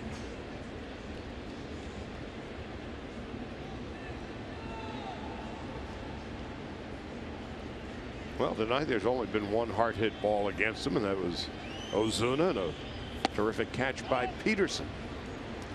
That was back in the 2nd. 3 balls and 2 strikes.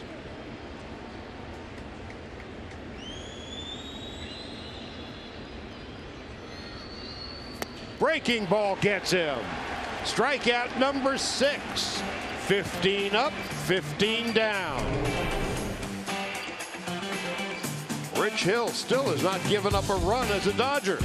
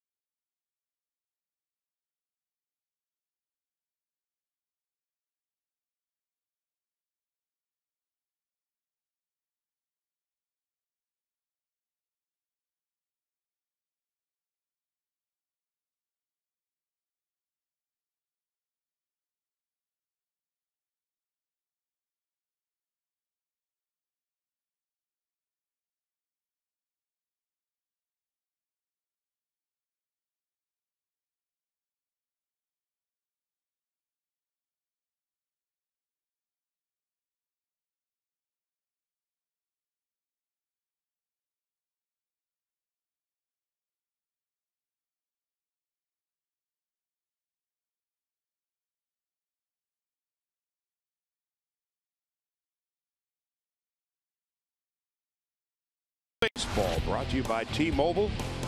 In Arizona tonight in the 2nd inning, that's Joe Panik. Double off the wall in left center, and Hunter Pence scoring the first run of the game. We'll keep you updated throughout the night. Of course, the Dodgers lead the Giants by 4, and after tonight, just 21 games remaining.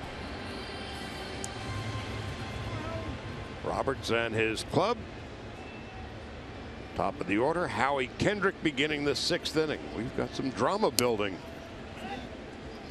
here in Florida tonight. Kendrick lined to right and bounced to first. Peterson's home run, and Hill perfect through 5.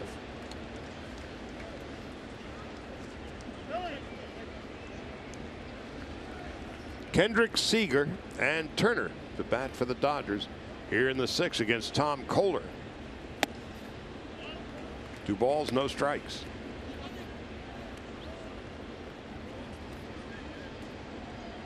Kendrick on the year has 8 home runs, 35 runs batted in, and he leads the Dodgers in stolen bases with 9.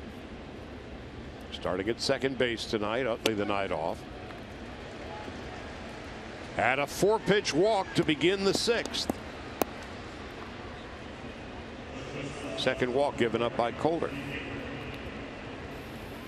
The Dodger offense here can't sit back and be a spectator. What's going on the mound with Rich Hill? They got to get him some insurance runs here early, take advantage of opportunities. Back in the 2nd, they were able to get the leadoff batter on base with Adrian Gonzalez when he got that single to right field, but unable to even get him to 2nd. Kohler has struck out 4, walked 2. That one is well hit. It's on its way, and it is gone. A home run. Corey Seager, his 25th of the year, and the Dodgers take a 3-0 lead.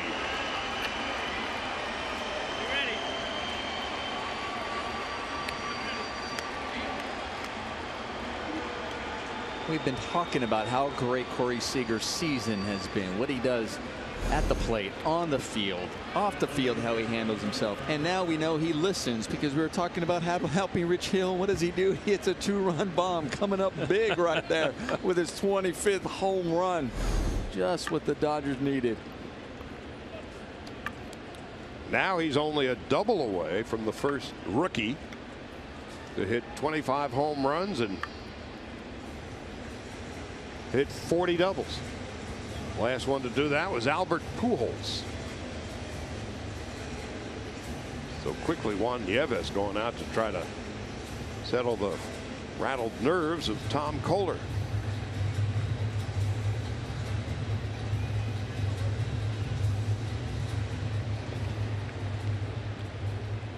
Now it's time for the top tier play brought to you by Arco. And it was this shot. That was a slider that didn't have a whole lot to it. On the inner half and up, and Corey Seager planted it right where he wanted to. Kept it fair. So the leadoff walk, then the 2-run home run for Seager. Here's Turner swinging and missing, and it's 1 ball, 1 strike.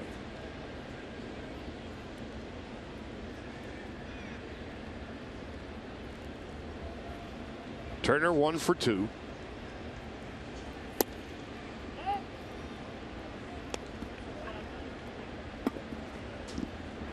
The lefty Mike Dunn going to work in the Marlin bullpen.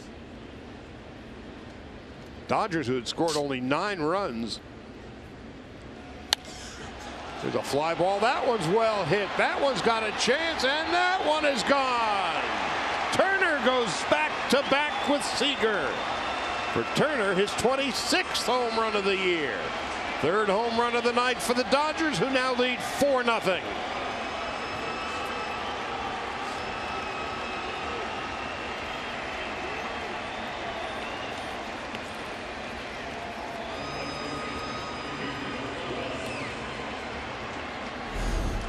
Talked about how impressive the home run by Corey Seager was. Well, this one's impressive too by Justin Turner, showing off the power to the opposite field, taking the fastball the other way and just driving it.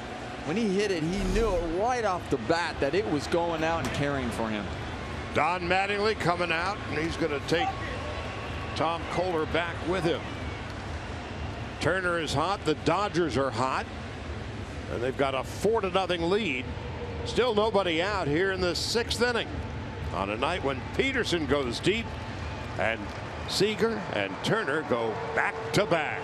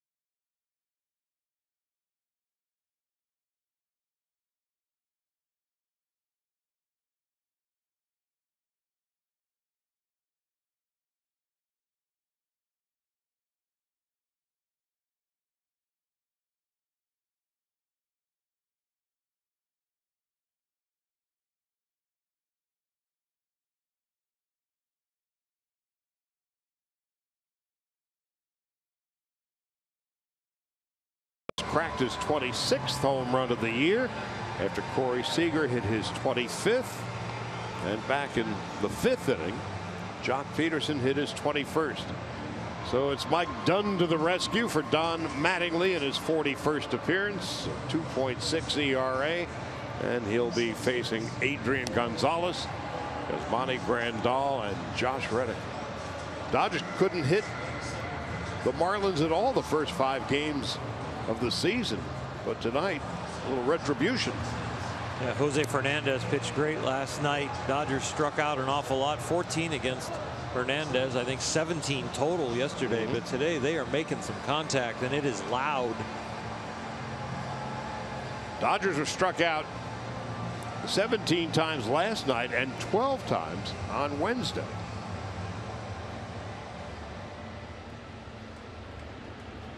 So Kohler's night is done. Battered and bruised, and here's Adrian Gonzalez, 1 for 2. 1 ball, no strikes to Adrian Gonzalez. Single to right in his first at bat. Close to being a double, but a perfect carom. Marcell Ozuna was able to contain the damage, keep Adrian at first. Dodgers have been wearing out their right field corner. Jock Peterson, Justin Turner, Corey Seager, Adrian Gonzalez came up a little short. And Peterson went really long.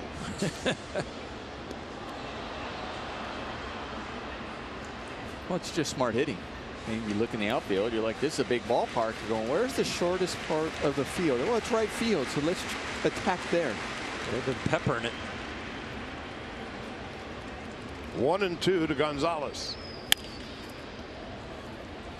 Echeverria perfectly positioned. First out of the 6th.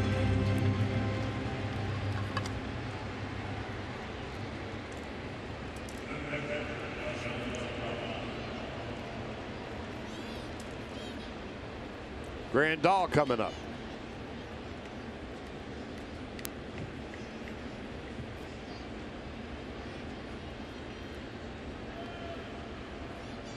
Grandal is 0 for 2. Yasmani has a higher batting average as a right-handed batter, but more power.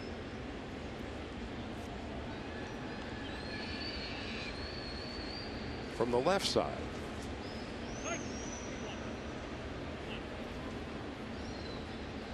Only 3 home runs as a right-handed hitter, Grandal.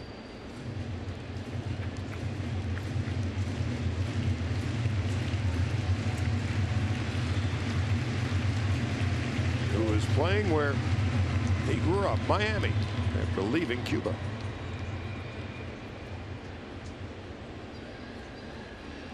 Graduated high school here and went to the University of Miami. 3 in here in the 6th.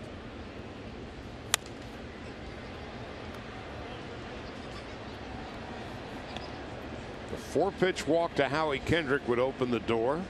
Seager, his 25th home run, and then Turner following him hit his 26th.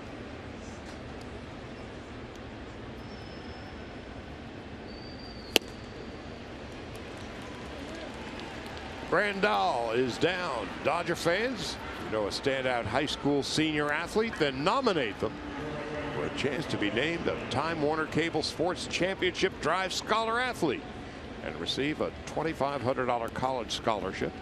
Go to twcschamp.com now for more information. So Grandal is down.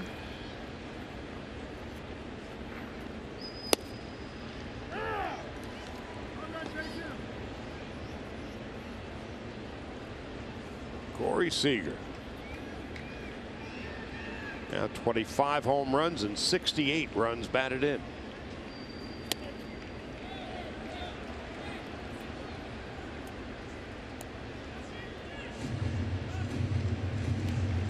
Coming into this game, the Dodgers in the second half were #1 in baseball, hitting off of right-hand pitchers. Home runs, 1 every 18 at bats. Got a little better tonight.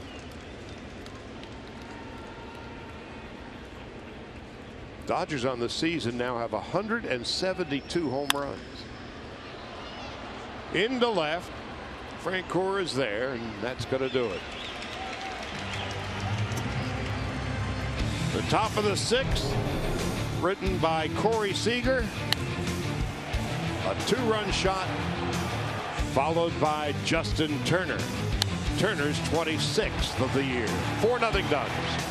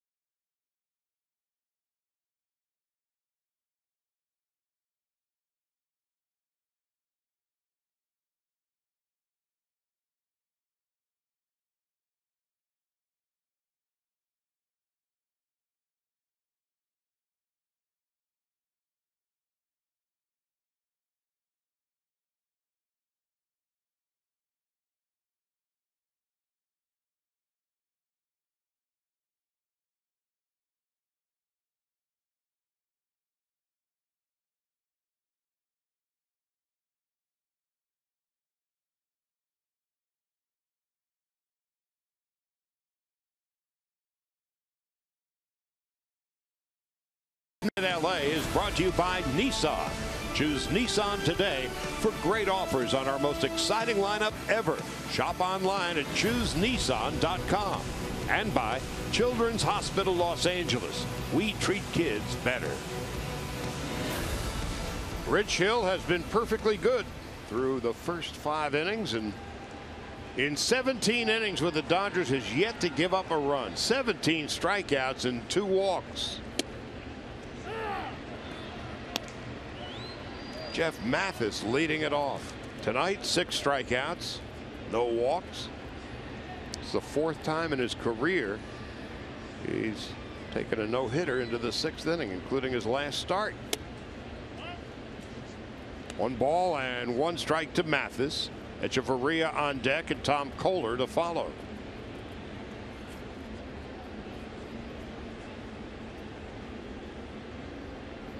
Mathis, a strikeout victim in his first at-bat.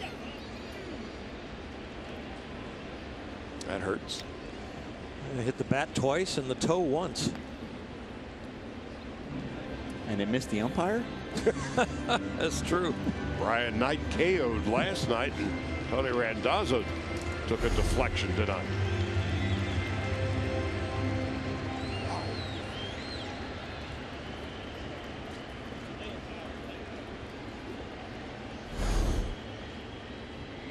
Well, he's wearing that protective gear on his left foot. It always misses that. Yeah, by that much. I mean, he's full metal jacket on that left foot. He's got it on the shin and the top of the instep. foot. Yep. Wow. And it missed it. And still missed it. 2 balls and 2 strikes.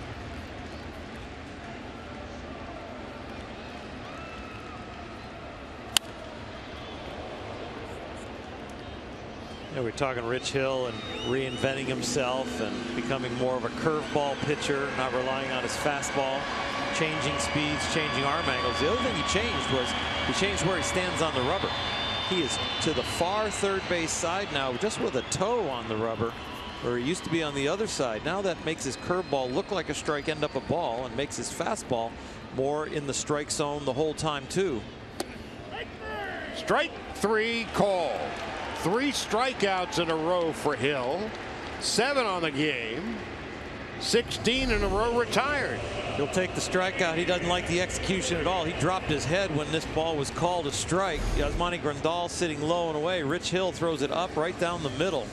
Shook his head, but getting right back on there, committing to the next pitch. Echeverria, strikeout victim in his first at-bat.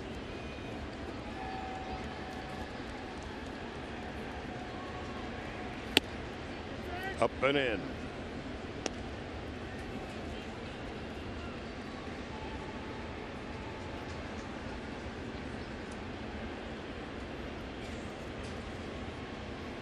Giancarlo Stanton will pinch hit for Mike Dunn. He's on deck.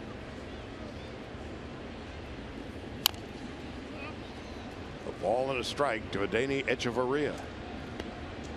Pride of Notre Dame High School. Another fellow who grew up a Dodger fan. But he has been reduced essentially to a pinch hitter because of the badly strained groin muscle.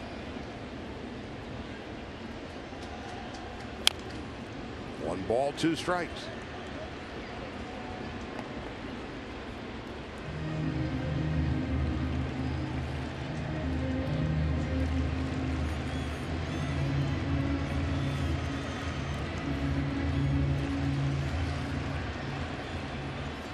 One and 2. It feels like Hill has been ahead of the hitters all night.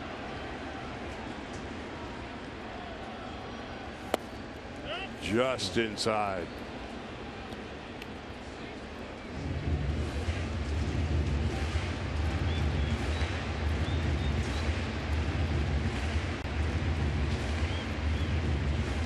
Two balls, 2 strikes.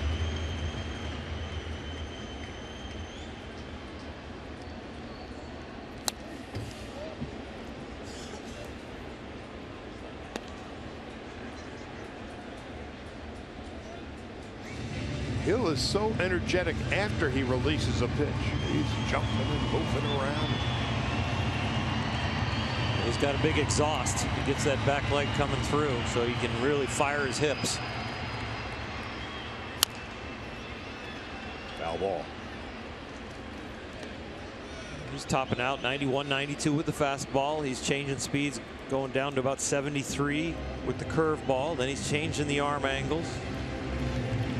Hit different locations. And wearing out the low breaking pitch here and the low and away fastball. Might want to elevate a little bit and change the eye line. Call strike 3. 8 strikeouts for Hill. 4 in a row. He's retired 17 straight. I mean, that was just a perfect pitch right there. You saw Yasmani Grandal go on the inside. Last couple of pitches, they went away. Echeverria, sights were away, knowing that's where they're trying to get him. They don't want to come in on him, and he's probably thinking if they do, it's just going to get me off the plate to go back away. And that one, he paints the corner. Struck out the last 4 guys in a row, but you got Stanton coming up there right now, and Yasmani pulls out the little scouting report out of his pocket, shows it to Rich Hill, and says, "This is what we're going to go with, big fella." Just to make sure everybody's on the same page, Rick Honeycutt is going to go out and have a chat. It's not Stanton It's not stepping Stanton, in. yeah. Mattingly changed it up.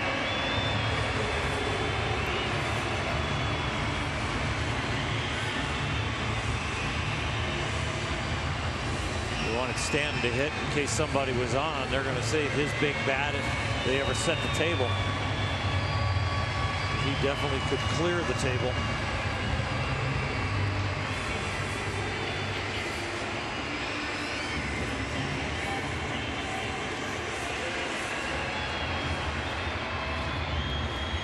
Robert Andino.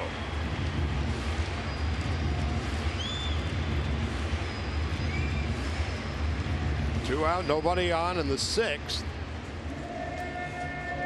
Dodgers with a 4-0 lead.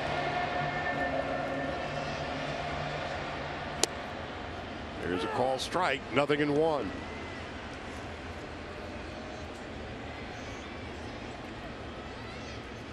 Only 2 3-ball counts all night for Rich Hill.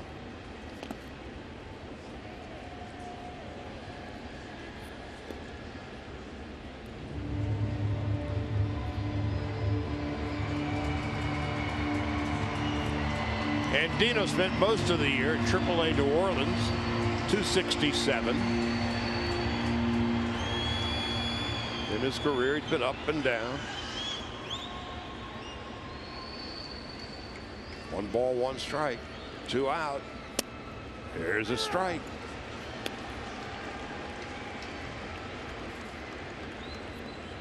He's gone breaking ball away, breaking ball in, and now breaking ball away. Has not shown him anything straight. On 1 and 2. Fastball, strike 3 swinging. He strikes out the side. He has struck out 5 in a row and retired 18 in a row. Something doing here in Miami.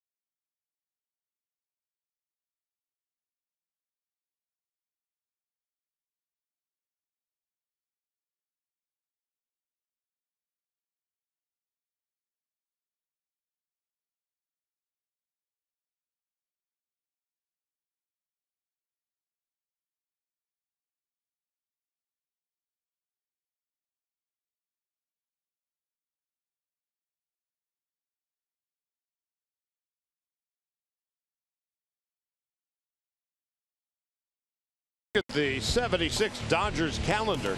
We'll be back with you tomorrow morning, first thing. Kenta Maeda and Jose Urena. Then it's on to New York. There's a matinee there Wednesday. Kershaw will be making his second start back. And then Thursday, Friday, Saturday, and Sunday, the Dodgers will be in Arizona, return home, and they will be facing the Giants, who have a 3-0 lead in Phoenix tonight. The story at the moment is Hill. Rich Hill has been perfect through the first 6 innings.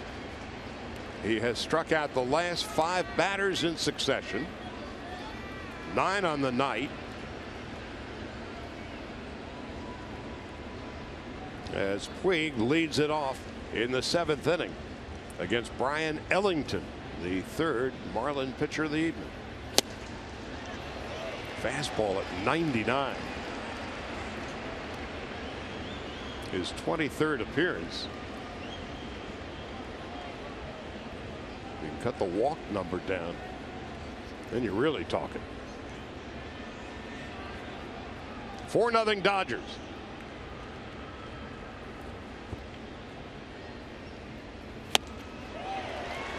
That got up there in a hurry, and Puig is down.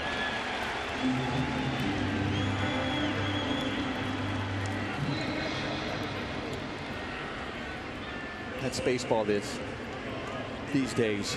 Go to the bullpen and bring a guy in, throw in 100. When you're down 4-0. Right? I mean, it's because you know why? Because there's another guy who throws 100 too. Tonight has been power and perfection for the Dodgers. There's a familiar face. Activated today, Andre Ethier.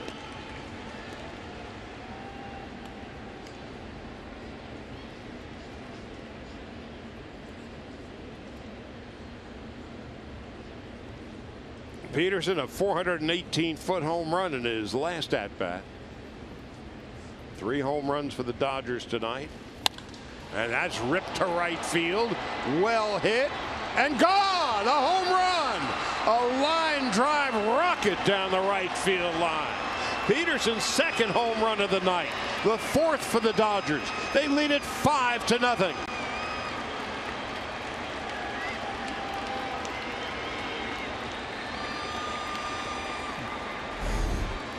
Well, we've seen Jock Peterson do it on the field, making some great catches. We saw his last at bat where he hit a monster home run. And then he listened to us and say, it's only 335. The last one was 418. I don't have to hit it that far. I'll just hit this one on the line. And makes it over the wall. And now Rich Hill. So Peterson with 22 home runs on the year. 4th time he's had at least 2 in a game.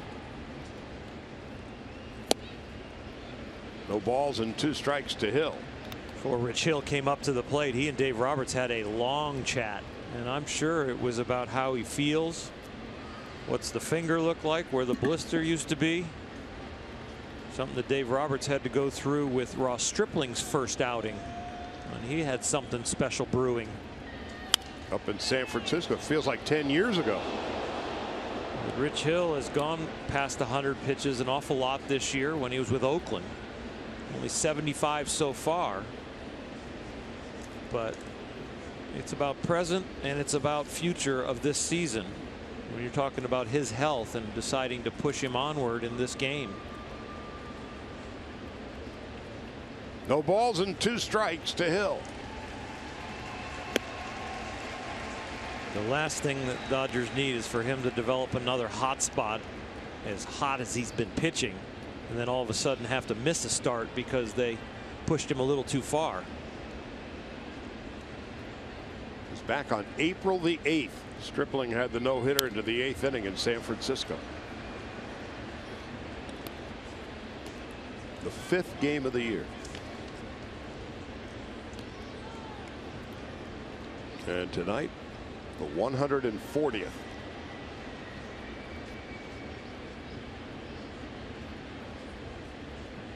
1 ball, 2 strikes. A 5-0 Dodger lead. Call strike 3.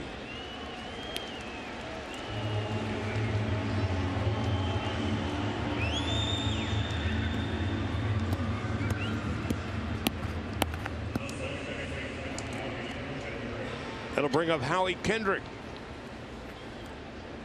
That guy right next to Jock Peterson knows what Rich Hill's going through right now.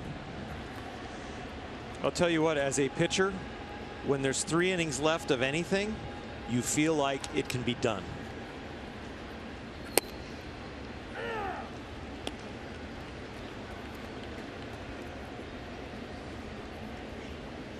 Well, just watching it, you can feel the butterflies.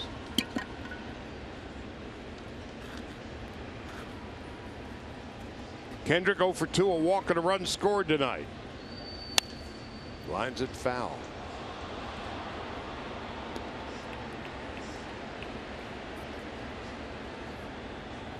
Seager on deck.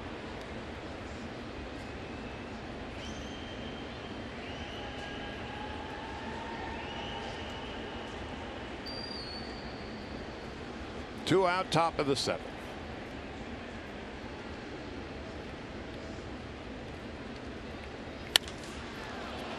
Well hit to right toward the corner.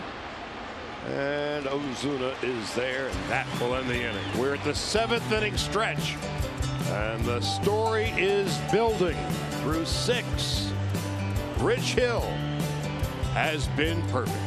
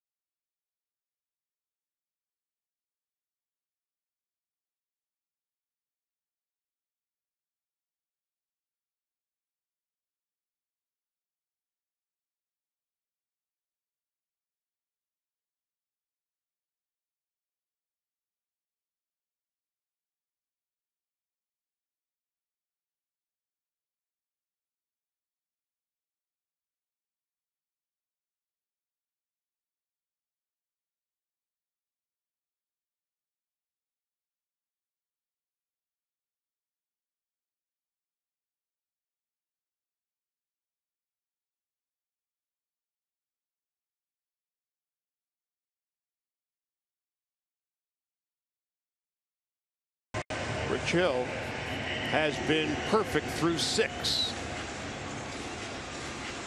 He has struck out 9. He has struck out the last 5 batters in a row. And he's yet to give up a run as a Dodger. What a remarkable run.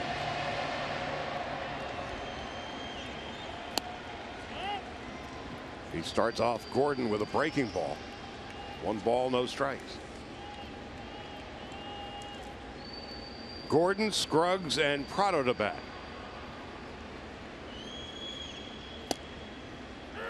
Fastball in the outside corner, and it's 1-1.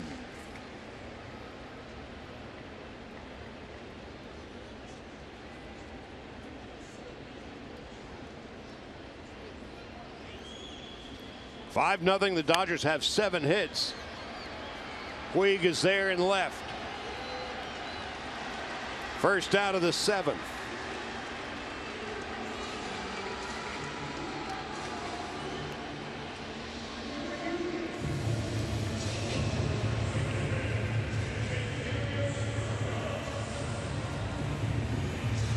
Hill just at 78 pitches with 1 out in the 7th.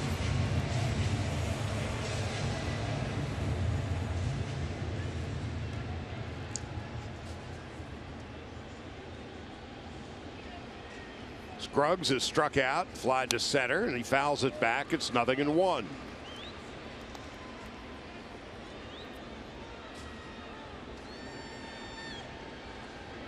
When, as a pitcher, how late into a game does it start to get inside your head? After the 5th inning. As the game starts to shorten to get closer to your goal, you really know that there have been multiple times in your past that you have gone 4 innings and pitched really well, lights out, 3 innings and pitched really well, lights out, 2 innings. So you start to get to a point where you actually have past experiences to draw from. When something's happening in the 1st and the 2nd and the 3rd, even the 4th, you like, there's just, it's too far, it's too long. You're just worried about winning the game. Grant Dayton warming in the Dodger pen. 2 balls and a strike. Well, perhaps that was what Roberts was talking to Hill about.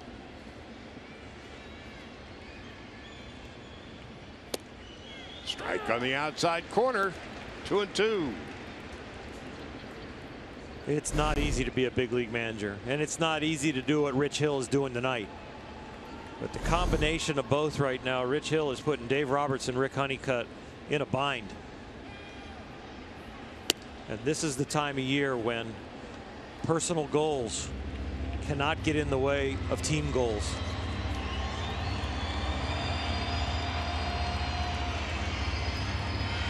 Giants 5-0 in Arizona after 2.5. Here's a 3-2. Just the 3rd 3-ball count tonight.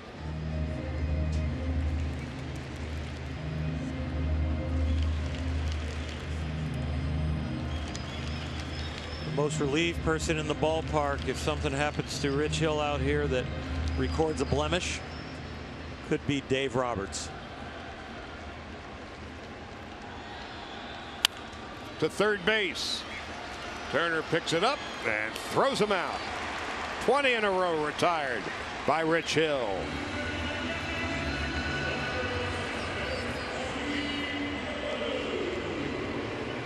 And here's Martin Prado. You talk about the pitcher, and when he starts feeling, like Orel just touched on, you as a position player start feeling it too, and understand and know what's going on. And think about everything that's put in play.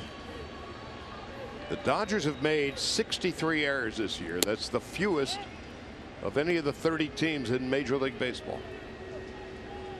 The Astros over in the American League have made 65 errors. That's the fewest in the AL.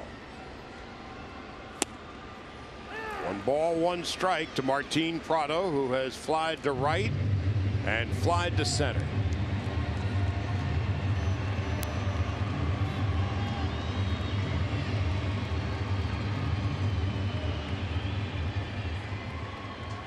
One ball, 1 strike, 2 out. Strike on the inside corner. 1-2. Shows you the confidence that he has to change arm angles. He's got a 5-0 lead with an individual goal set in front of him, and he'll throw it from anywhere. 1-2 to Prado, 8th leading hitter in the league. Long run for Puig, and he makes a spectacular catch. The perfect game remains intact. Puig, just his 2nd start in left field as a Dodger, saves the day.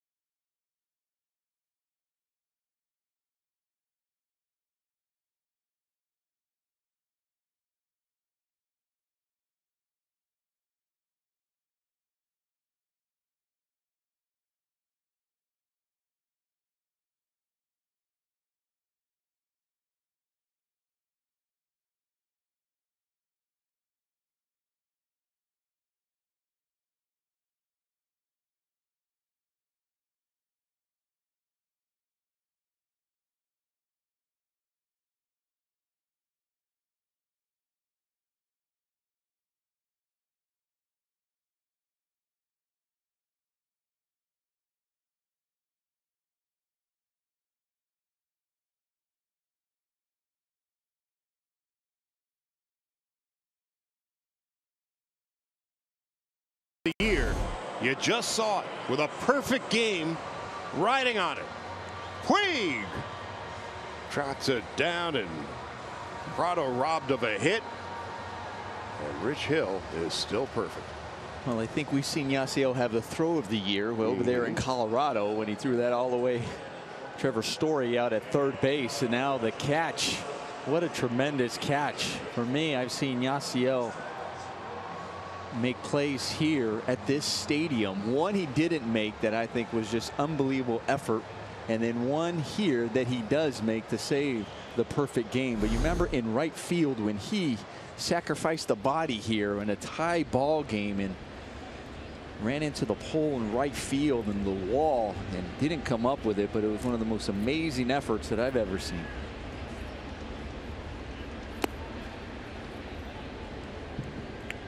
Meanwhile, new pitcher for the Marlins is Hunter Cervenka.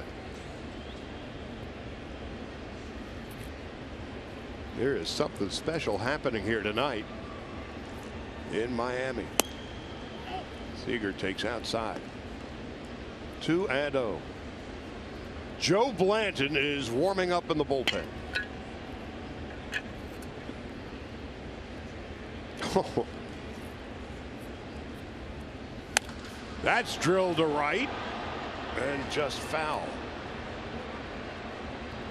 Dodgers have hit 4 home runs. Rich Hill has been letter perfect as we head to the 8th. Seager with Turner and Gonzalez to follow. That one is drilled to center field, but there is Yelich to track it down. Well, celebrate the legendary voice of the Dodgers. Vin Scully weekend beginning Friday night, September the 23rd through Sunday afternoon the 25th. Highlights include Friday's pregame ceremony featuring special guests and Saturday's limited edition commemorative coin giveaway. For tickets, visit Dodgers.com/LA-loves-Vin.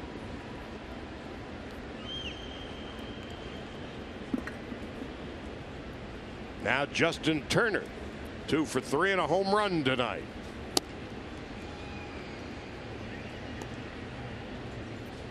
One ball, no strikes. JT.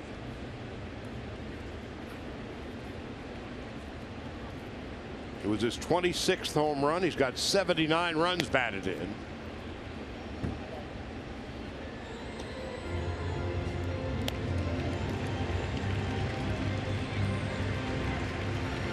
That catch by Puig was utterly breathtaking.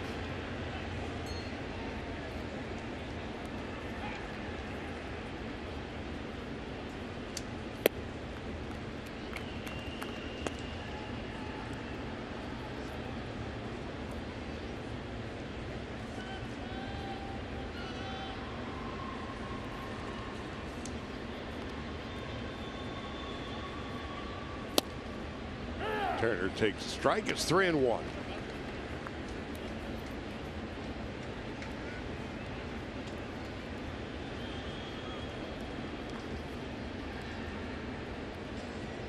a perfect game going, the Dodgers have bullpen activity.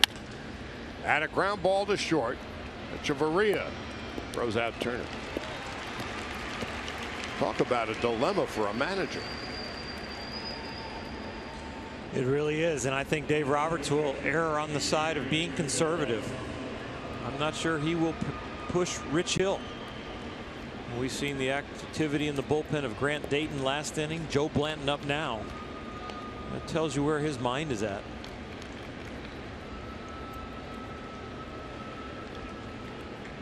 You throw into the mix as well that blister issue.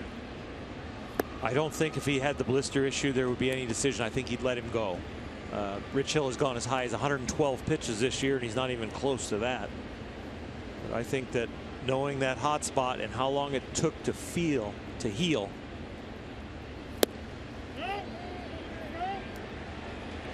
Gonzalez goes around. 1-1. Rich Hill just ducked into the clubhouse, and I'm sure he's trying to avoid Rick Honeycutt and Dave Roberts. They can't tell you no mas if you're not around them.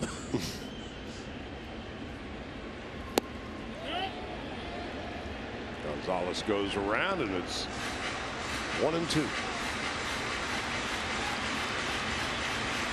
Here's your story. The king of the hill. And tonight it's been nothing but royalty.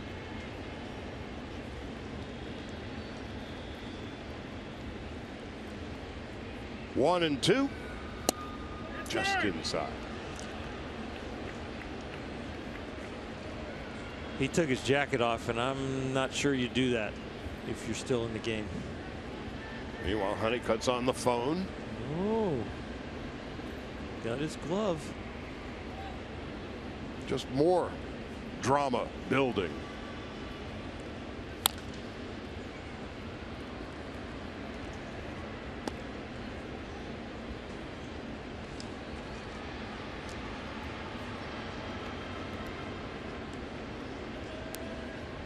That's why we do what we do.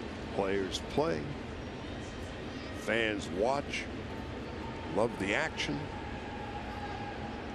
As the moments become increasingly dramatic. Ball strike 3. That ends the inning. Dave Roberts, Rich Hill, Rick Honeycutt. What to do? What to do? We'll find out. Well, I think we know.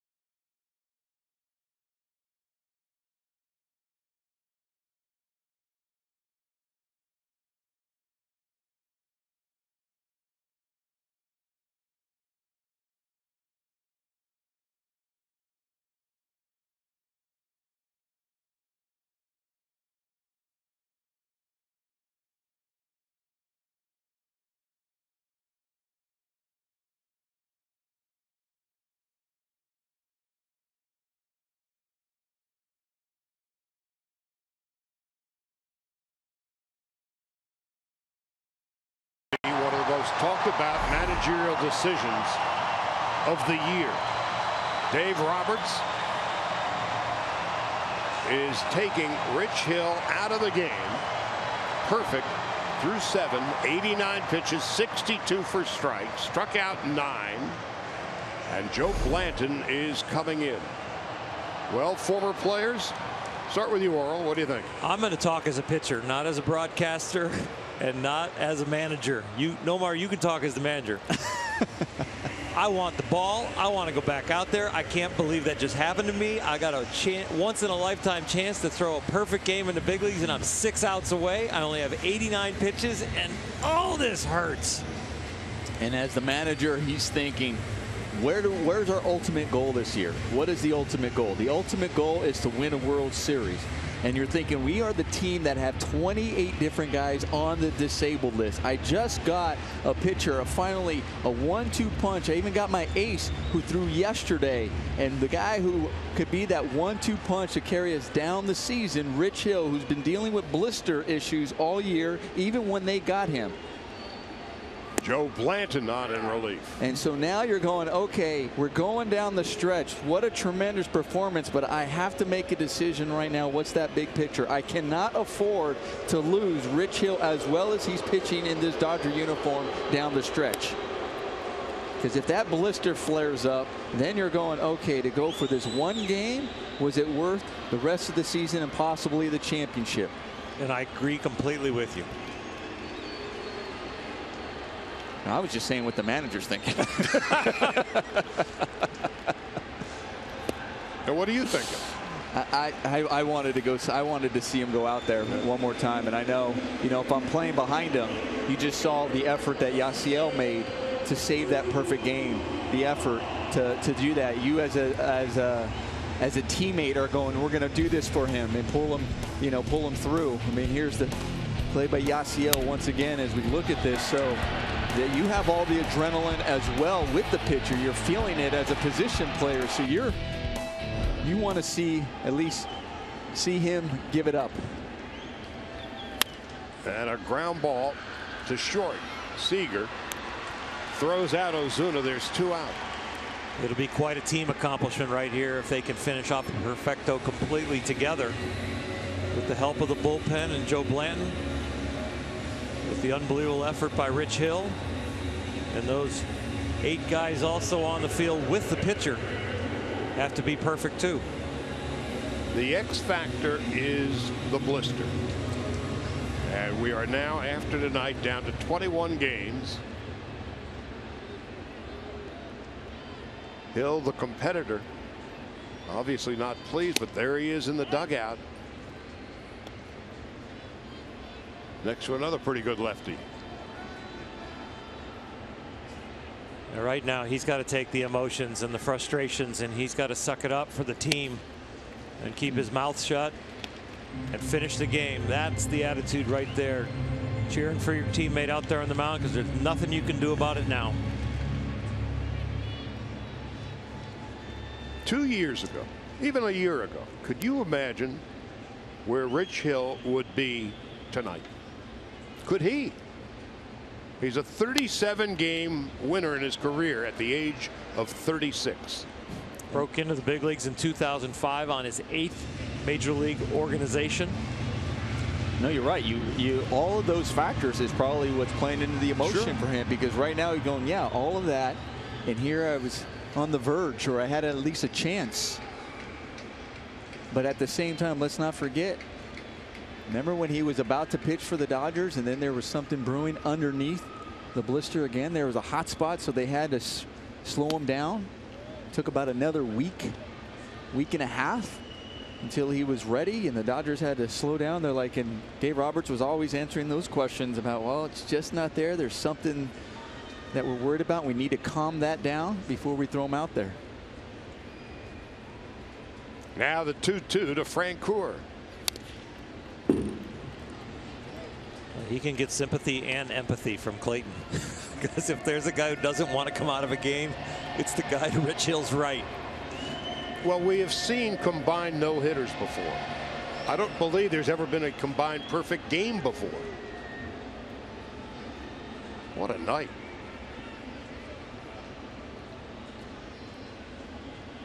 Blanton on 2-2 to Francoeur. Line drive off the glove of Seager. There goes the perfect game and the no-hitter.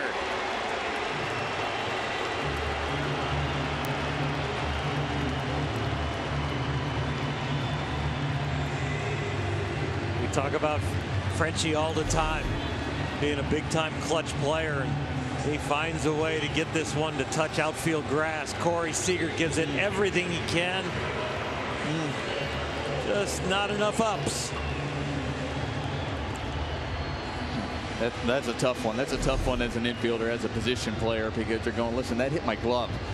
And you always feel, if it hit my glove, I should have had it. That's how you feel, and you know what's at stake, and you're going, oh.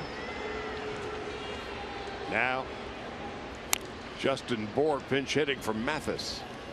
It was a hard one to time because it wasn't hit like the trajectory. It had a little hump in it, and it also didn't have much velocity.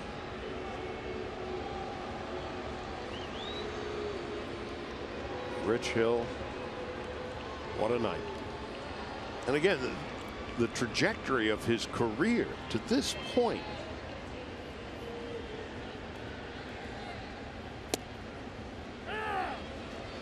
He was perfect through 7 innings tonight, struck out 9, and just 88 pitches. But the fickle finger of fate, the fear of the blister. Dodgers with a 5-0 lead.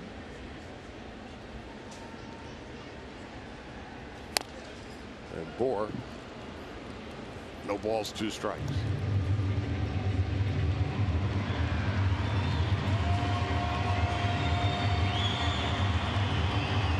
I'm guessing talk shows around the country will have plenty to talk about. I think you're right. Talk radio is going to light up. This is an early Christmas gift. Well, everybody talked about Dave Roberts after the Ross Stripling game. And guess where the Dodgers are now? After all that controversy about Ross Stripling, he's had a healthy year, contributed in a big way, and the Dodgers are in first place by 4 games. Well, one thing also, another thing about the rookie manager Roberts, he's not afraid to make a hard decision.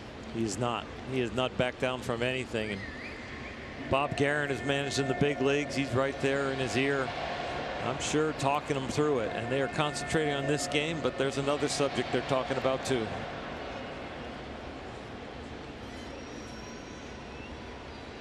So they're what, 21 games after this. Grandal will throw out 4, and that'll end the inning. We go to the 9th.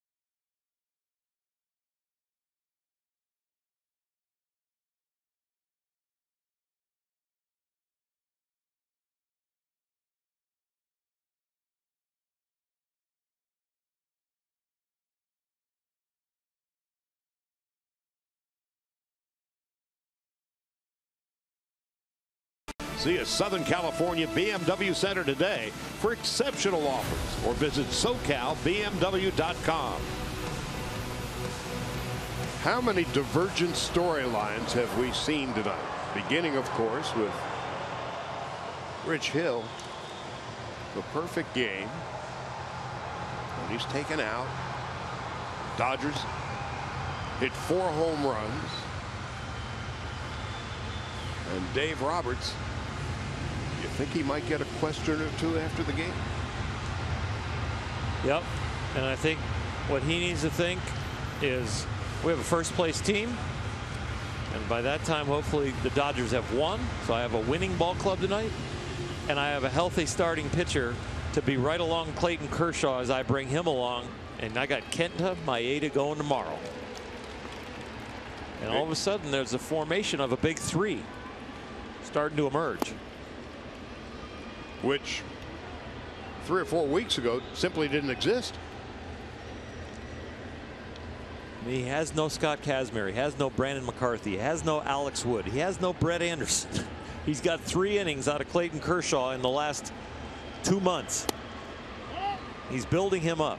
He's got a guy that was throwing a perfect game, that hasn't given up a run as a Dodger, but has an issue with a finger that could creep back up. He's got a guy that they brought over from Japan that's having a great year, but is better on long rest than short rest. And he's got 2 kids, De Leon and Urias, going to pitch against the Yankees in New York.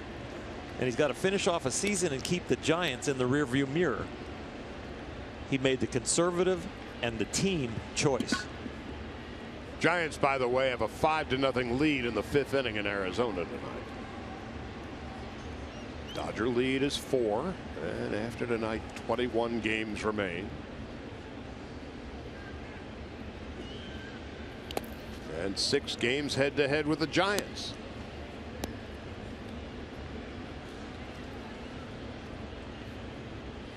You think it's easy to manage a ball club?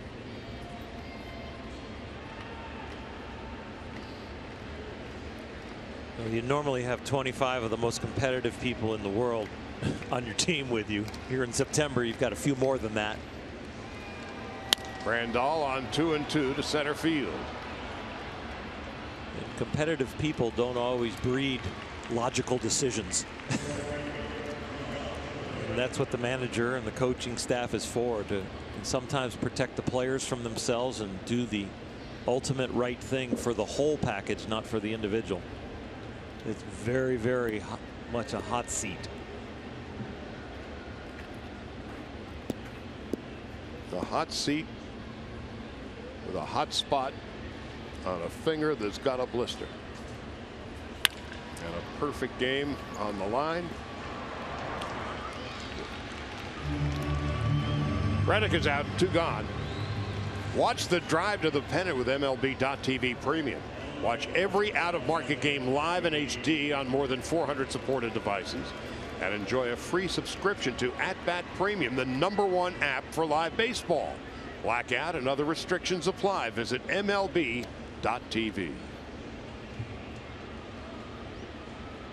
And here is Yasiel Puig, who made that spectacular catch that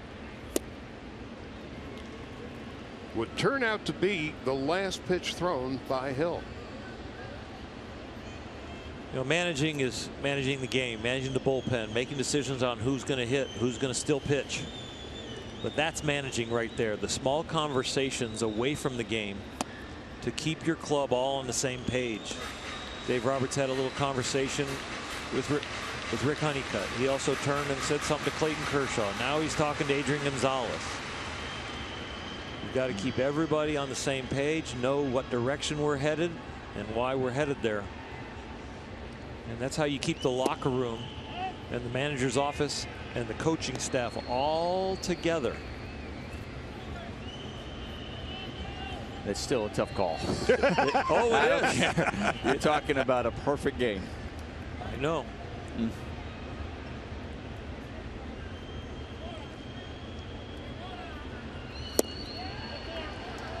Puig takes a 4-pitch walk.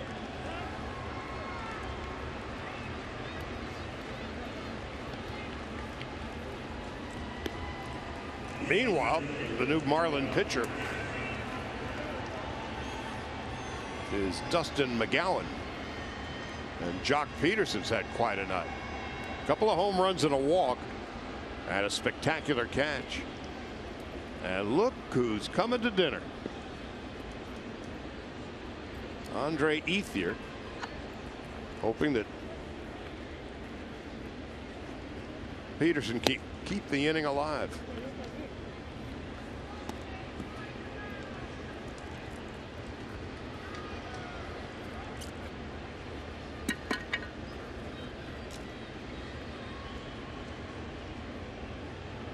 This is a game just chock filled with stories.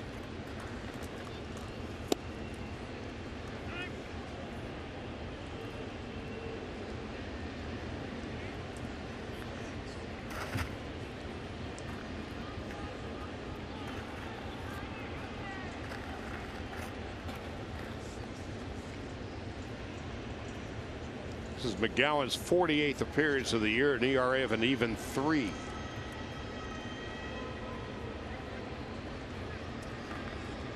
Peterson with 2 home runs tonight, 22 on the season. Lost in all of this, the Dodgers have a 5-0 lead.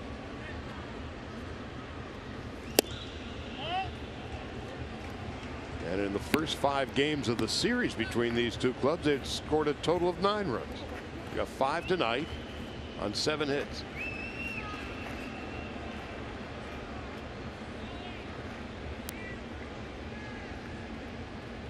Three and 0 to Peterson. 3-1.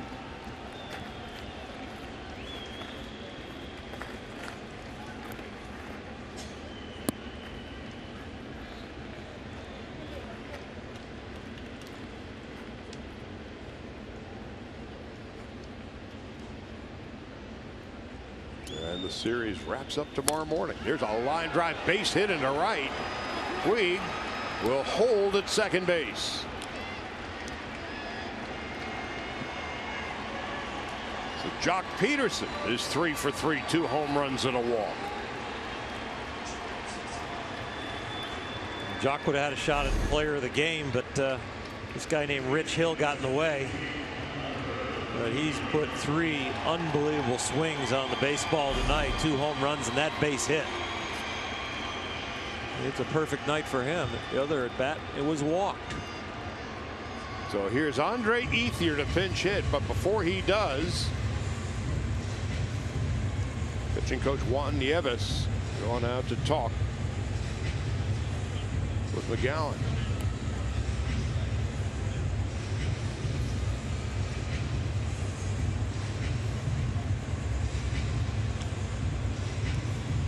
My dinner with Andre. He fouled one off his shin in spring training, and nobody had any idea it would be as severe as it turned out to be. And it's been a long road back.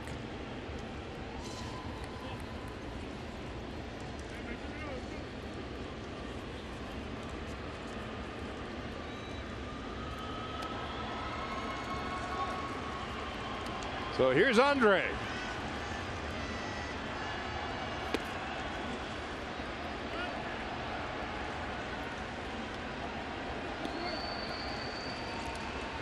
In 11 rehab games at Rancho, he was 13 for 41. A home run, 4 RBIs. It's been a long time coming. Puig leads from second.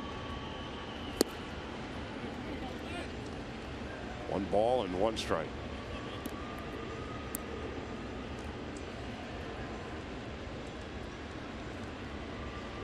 Ethier a year ago, 294. 14 home runs, 53 RBIs, and he was having a great spring until he fouled it off his shin. Here he is.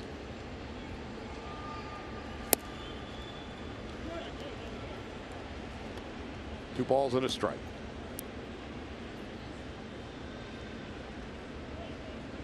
As if we needed yet another storyline for this game. The return of Ethier.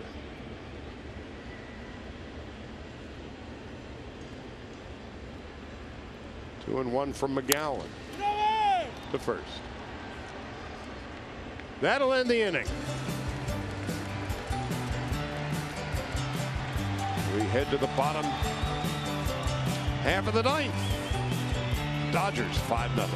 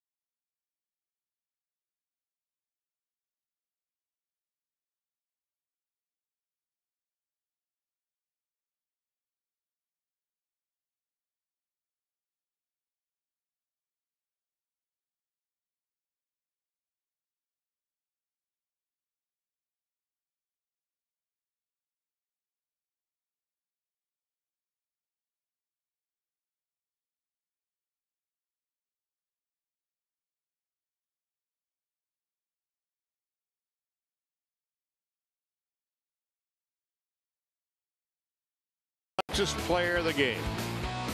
Rich Hill pitched the game of his life. Perfect through 7 innings. He struck out 9. 88 pitches, 61 for strikes. And according to our friends at Stats Inc., that saved the perfect game to that point, and also would be the last pitch that Hill would throw. Dating back to 1913, no pitcher had ever been pulled from a game with at least 7 innings of perfect ball throw. Never before. Now Grant Dayton will be pitching in the bottom of the 9th. Now trying to preserve the shutout. What a game, what a night, what a story. And Adeiny Echeverria facing Grant Dayton as we begin the 9th inning.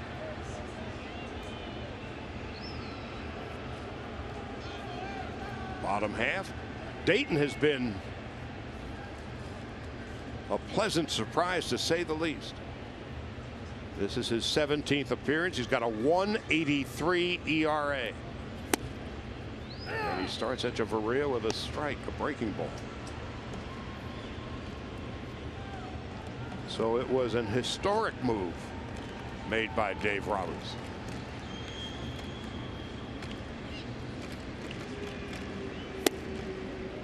Quickly, Dayton's ahead, 0-2. Grant Dayton has pitched his way to the big leagues. That's been a long time coming, and he's getting real close, I'm sure, to pitching his way onto a playoff roster. If you look at the leverage situations that Dave Roberts and Rick Honeycutt put him in now, he has become one of the guys that they go to with a lead. Not big, sometimes small, sometimes tie games from this, really the 7th inning on. 0-2. He has not backed down from any situation he's been put in. Bases loaded, no out, got out of a jam about a month or so ago. And when they watch his execution of where the target is and then where the ball ends up, it is usually in the right place.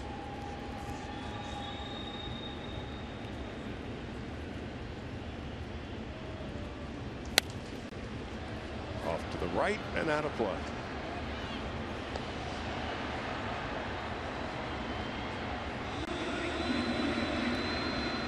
This is a game that's going to be remembered for a very long time. Now, the feeling that I have is almost like somebody skipped a holiday, like you were waiting for a holiday and it was going to be tomorrow, and then all of a sudden we just kind of skipped over it. And we missed it. Yeah, it's back to school. A little bit of a pit in your stomach, like, oh, we had an opportunity, and oh man, we didn't.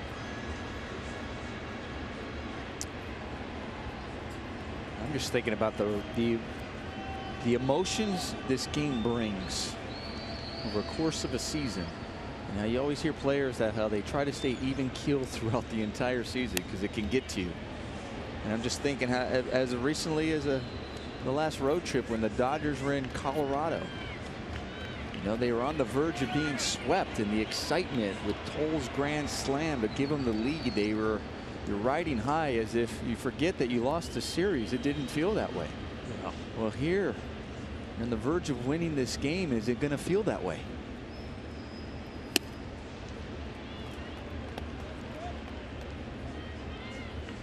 The team bus after a loss, there's this thing in the big leagues called mourning the loss, where everybody's quiet. There's no loud conversations. Nobody takes phone calls. You text, maybe you whisper. Backhanded by Turner. Throw is wide. Oh, that was an unbelievable play by Justin Turner, because the last hop took a funny hop. It went back into his body. So he had his glove out ready to field it because it was going to be a backhand. And then when it hit the dirt for the final hop, he has to adjust. Watch this last one right here. Oh, as he's going, it comes back into him and he makes the play and then just can't get the throw on line. Oh. And there was nothing that Adrian Gonzalez could do but get off the bag and limit the damage.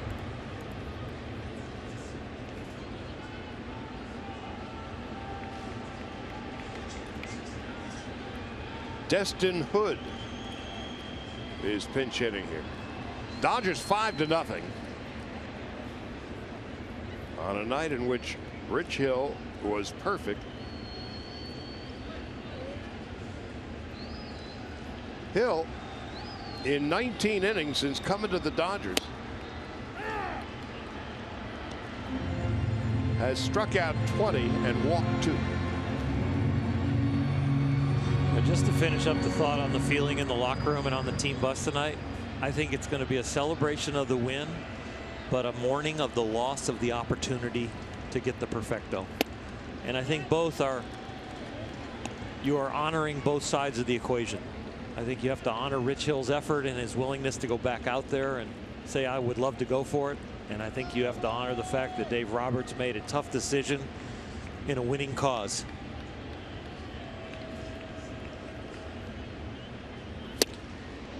And oftentimes managers have to protect their players from themselves. Yeah, they sure do. And Dave Roberts' managing skills that he has developed this year in his first year will serve him well in the next 24 hours to 48 hours as he has the conversations with all the different guys in the organization on the team to keep them all on the same page.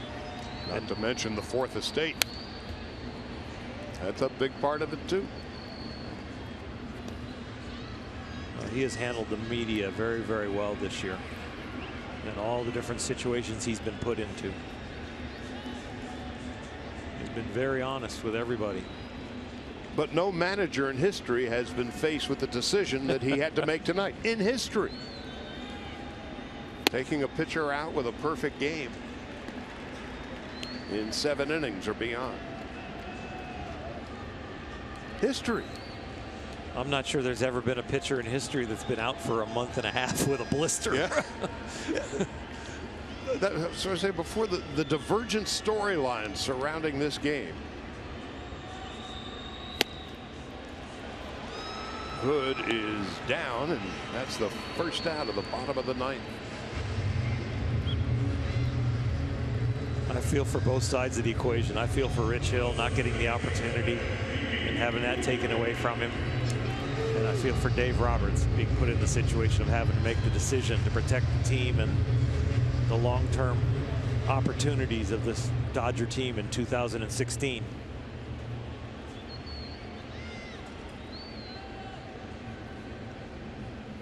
It's a question of battle and war.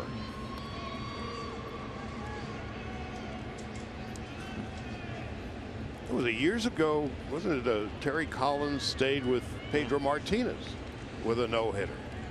Johan Santana. Johan Santana. Sorry, Johan Santana. Yep. And that he stayed essentially too long. Yeah. And that was the beginning of the end of Santana's career.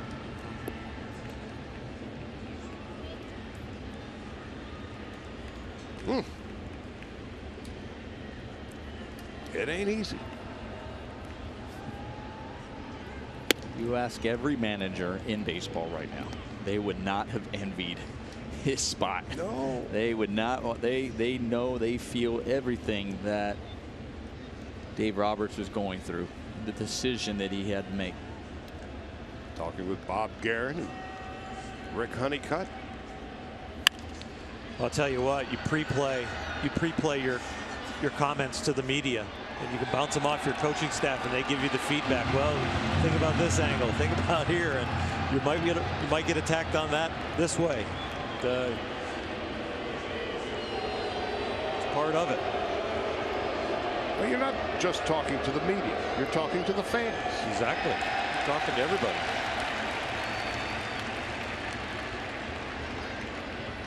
Here's the 1-2. He's got a very good foundational piece, and that is, I was thinking of our future. And his job is to have the name on the front of the jersey win the championship, not the name on the back of the jersey accomplish something for an individual. This is going to be trouble. Not going to get Gordon. First and second, 1 out.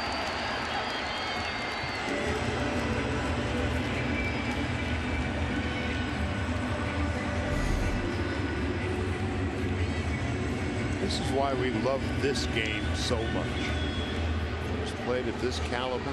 It's late into the season. So much riding above and beyond the professional, the personal interactions.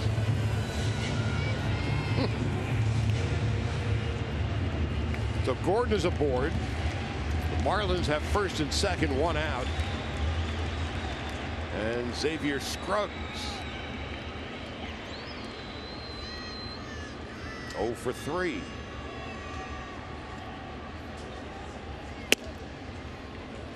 One ball and no strikes.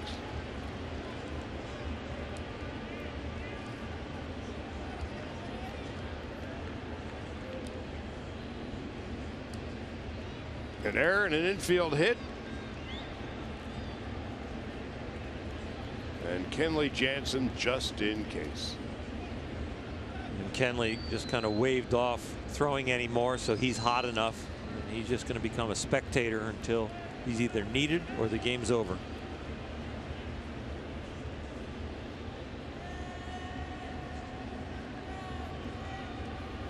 Swing and a miss. One ball, one strike. Alana Rizzo has the best seat in the house. She's right next to the dugout. She's practically in the dugout. Eavesdropping a little bit. Charlie, I tell you what, if you look over into the dugout, or you certainly try to listen into the dugout, it is almost as if this team is losing the game 5-0 versus winning the game 5-0. There's not one person on the back bench. Everyone's up at the top step, but they're not talking to one another. They're just kind of looking to see what's going on, hoping that this game ends.